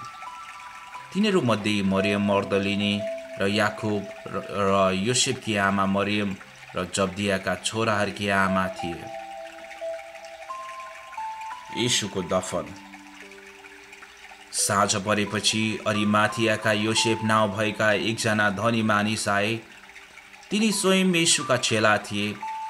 तिनले पिलातस कहाँ गएर येशूको मृत शरीर मागे र पिलातसले सो तिनलाई दिने हुकुम गरे। योसेफले मृत शरीर लिएर सफा मलमलको कपडाले बेरे र तिनले चट्टानमा खोपेर बनाएको आफ्नै नयाँ चिहानमा त्यो राखे र चिहानको मुखमा एउटा ठुलो ढुङ्गा गुडाइदिए र तिनी गए। चिहानको सामुन्ने मरियम मग्दलिनी र अर्की मरियम पनि बसिरहेका थिए। चिहानमा पहरादार। भोलिपल्ट अर्थात् तयारीको दिनको भोलिपल्ट मुख्य पुजारीहरू र फरिसीहरू पिलातस कहाँ भेला भए र भने, हजुर, हामीलाई याद छ कि त्यस ठगाले जिउँदो छँदा 3 दिनपछि म फेरि उठ्नेछु भनेको थियो। यसकारण तेस्रो दिनसम्म त्यो चिहान सुरक्षित राख्नलाई हुकुम गर्नुहोस्, नत्र त त्यसका चेलाहरूले आएर त्यो चोरेर लैजालान् र त्यो त मरेकोबाट जीवित भई उठ्यो भनेर मानिसहरूलाई भन्नेछन् र त्यो पछिल्लो धोका पहिलोभन्दा अझ नराम्रो हुनेछ। पिलातसले तिनीहरूलाई भने, तिमीहरूको आफ्नै पहरा छँदैछ, जाओ, तिमीहरूले सकेसम्म सुरक्षित राख। तब तिनीहरूले गएर ढुङ्गामा मोहर लाए र पहरादारहरू खटाएर चिहान सुरक्षित राखे। मत्ती 28 अध्याय। मृतकबाट येशूको पुनरुत्थान। सबातपछि साताको पहिलो दिन रिमरिम उज्यालो हुँदा मरियम मग्दलिनी र अर्की मरियम चिहान हेर्न आए। ठुलो भूकम्प गयो, किनकि परमप्रभुका एउटा दूत स्वर्गबाट तल ओर्ले र आएर ढुङ्गो हटाएर त्यसमाथि बसे। तिनको रूप बिजुली जस्तो र पोसाक हिउँ जस्तो सेतो थियो। तिनको डरले ती पहरादारहरू थरथर कापेर मरेतुल्य भए। तर स्वर्गदूतले ती स्त्रीहरूलाई भने, तिमीहरू नडराओ, किनभने मलाई थाहा छ तिमीहरू क्रुसमा टाँगिनु भएको येशूलाई खोज्दैछौ। उहाँ यहाँ हुनुहुन्न, किनकि उहाँले भन्नुभए बमोजिम उहाँ जीवित भई उठ्नु भएको छ। आओ, उहाँलाई राखिएको ठाउँ हेर। तब चाँडो गएर उहाँका चेलाहरूलाई खबर दियो कि उहाँ मृतकबाट जीवित भई उठ्नु भएको छ र उहाँ तिमीहरूभन्दा अगाडि गालिलमा जाँदै हुनुहुन्छ। तिमीहरूले उहाँलाई त्यहाँ देख्नेछौ। हेर, मैले तिमीहरूलाई भनिदिएको छु। अनि तिनीहरू डर र अति आनन्दसँग झट्टै चिहानबाट निस्केर गए र उहाँको चेलाहरूलाई खबर दिन दगोरे। अकस्मात येशूले तिनीहरूलाई भेटेर भन्नुभयो, शान्ति। तिनीहरू नजिक आएर उहाँका पाउ पक्रेर उहाँलाई दण्डवत गरे। तब येशूले तिनीहरूलाई भन्नुभयो, नडराओ, गएर मेरो भाइहरूलाई गालिलमा जानु भनिदियो र त्यहाँ तिनीहरूले मलाई देख्नेछन्। पहरादारहरूको खबर। जब ती स्त्रीहरू बाटैमा थिए, कोही कोही पहरादारहरू सहरमा गएर मुख्य पुजारीहरूलाई त्यहाँ भएका घटनाहरूका बारेमा खबर दिए। जब मुख्य पुजारीहरू धर्मगुरुहरूसँग भेला भए, तिनीहरूले सल्लाह गरे र सिपाहीहरूलाई यसो भनेर धेरै पैसा दिए, तिमीहरूले भन्नु कि हामी सुतिरहेको बेला त्यसका चेलाहरू आएर त्यसलाई चोरेर लगेछन्। कतै हाकिमको कानमा यो कुरा पुगिहाल्यो भने हामी उहाँलाई मनाएर तिमीहरूलाई जोगाइदिनेछौँ। तब तिनीहरूले सो पैसा लिए र सिकाए बमोजिम गरे र यहुदीहरूमा आजको दिनसम्म यही कुरा फैलिएको छ। अन्तिम सन्देश। ती 11 जना चेलाहरू गालिलको त्यस डाँडामा गए जहाँ येशूले तिनीहरूलाई जाने आदेश दिनुभएको थियो। तिनीहरूले उहाँलाई देखेर दण्डवत गरे, तर कतिले चाहिँ शङ्का गरे। तब येशू तिनीहरू कहाँ आएर भन्नुभयो, स्वर्ग र पृथ्वीमा समस्त अधिकार मलाई दिएको छ। यसकारण जाओ र सबै देशका जातिहरूलाई चेला बनाओ, पिता र पुत्र र पवित्र आत्माको नाउँमा तिनीहरूलाई बत्तिस्मा देऊ। मैले तिमीहरूलाई आज्ञा गरेका सबै कुरा पालन गर्न तिनीहरूलाई सिकाऊ। हेर, म युगको अन्त्यसम्म सधैँ तिमीहरूका साथमा छु।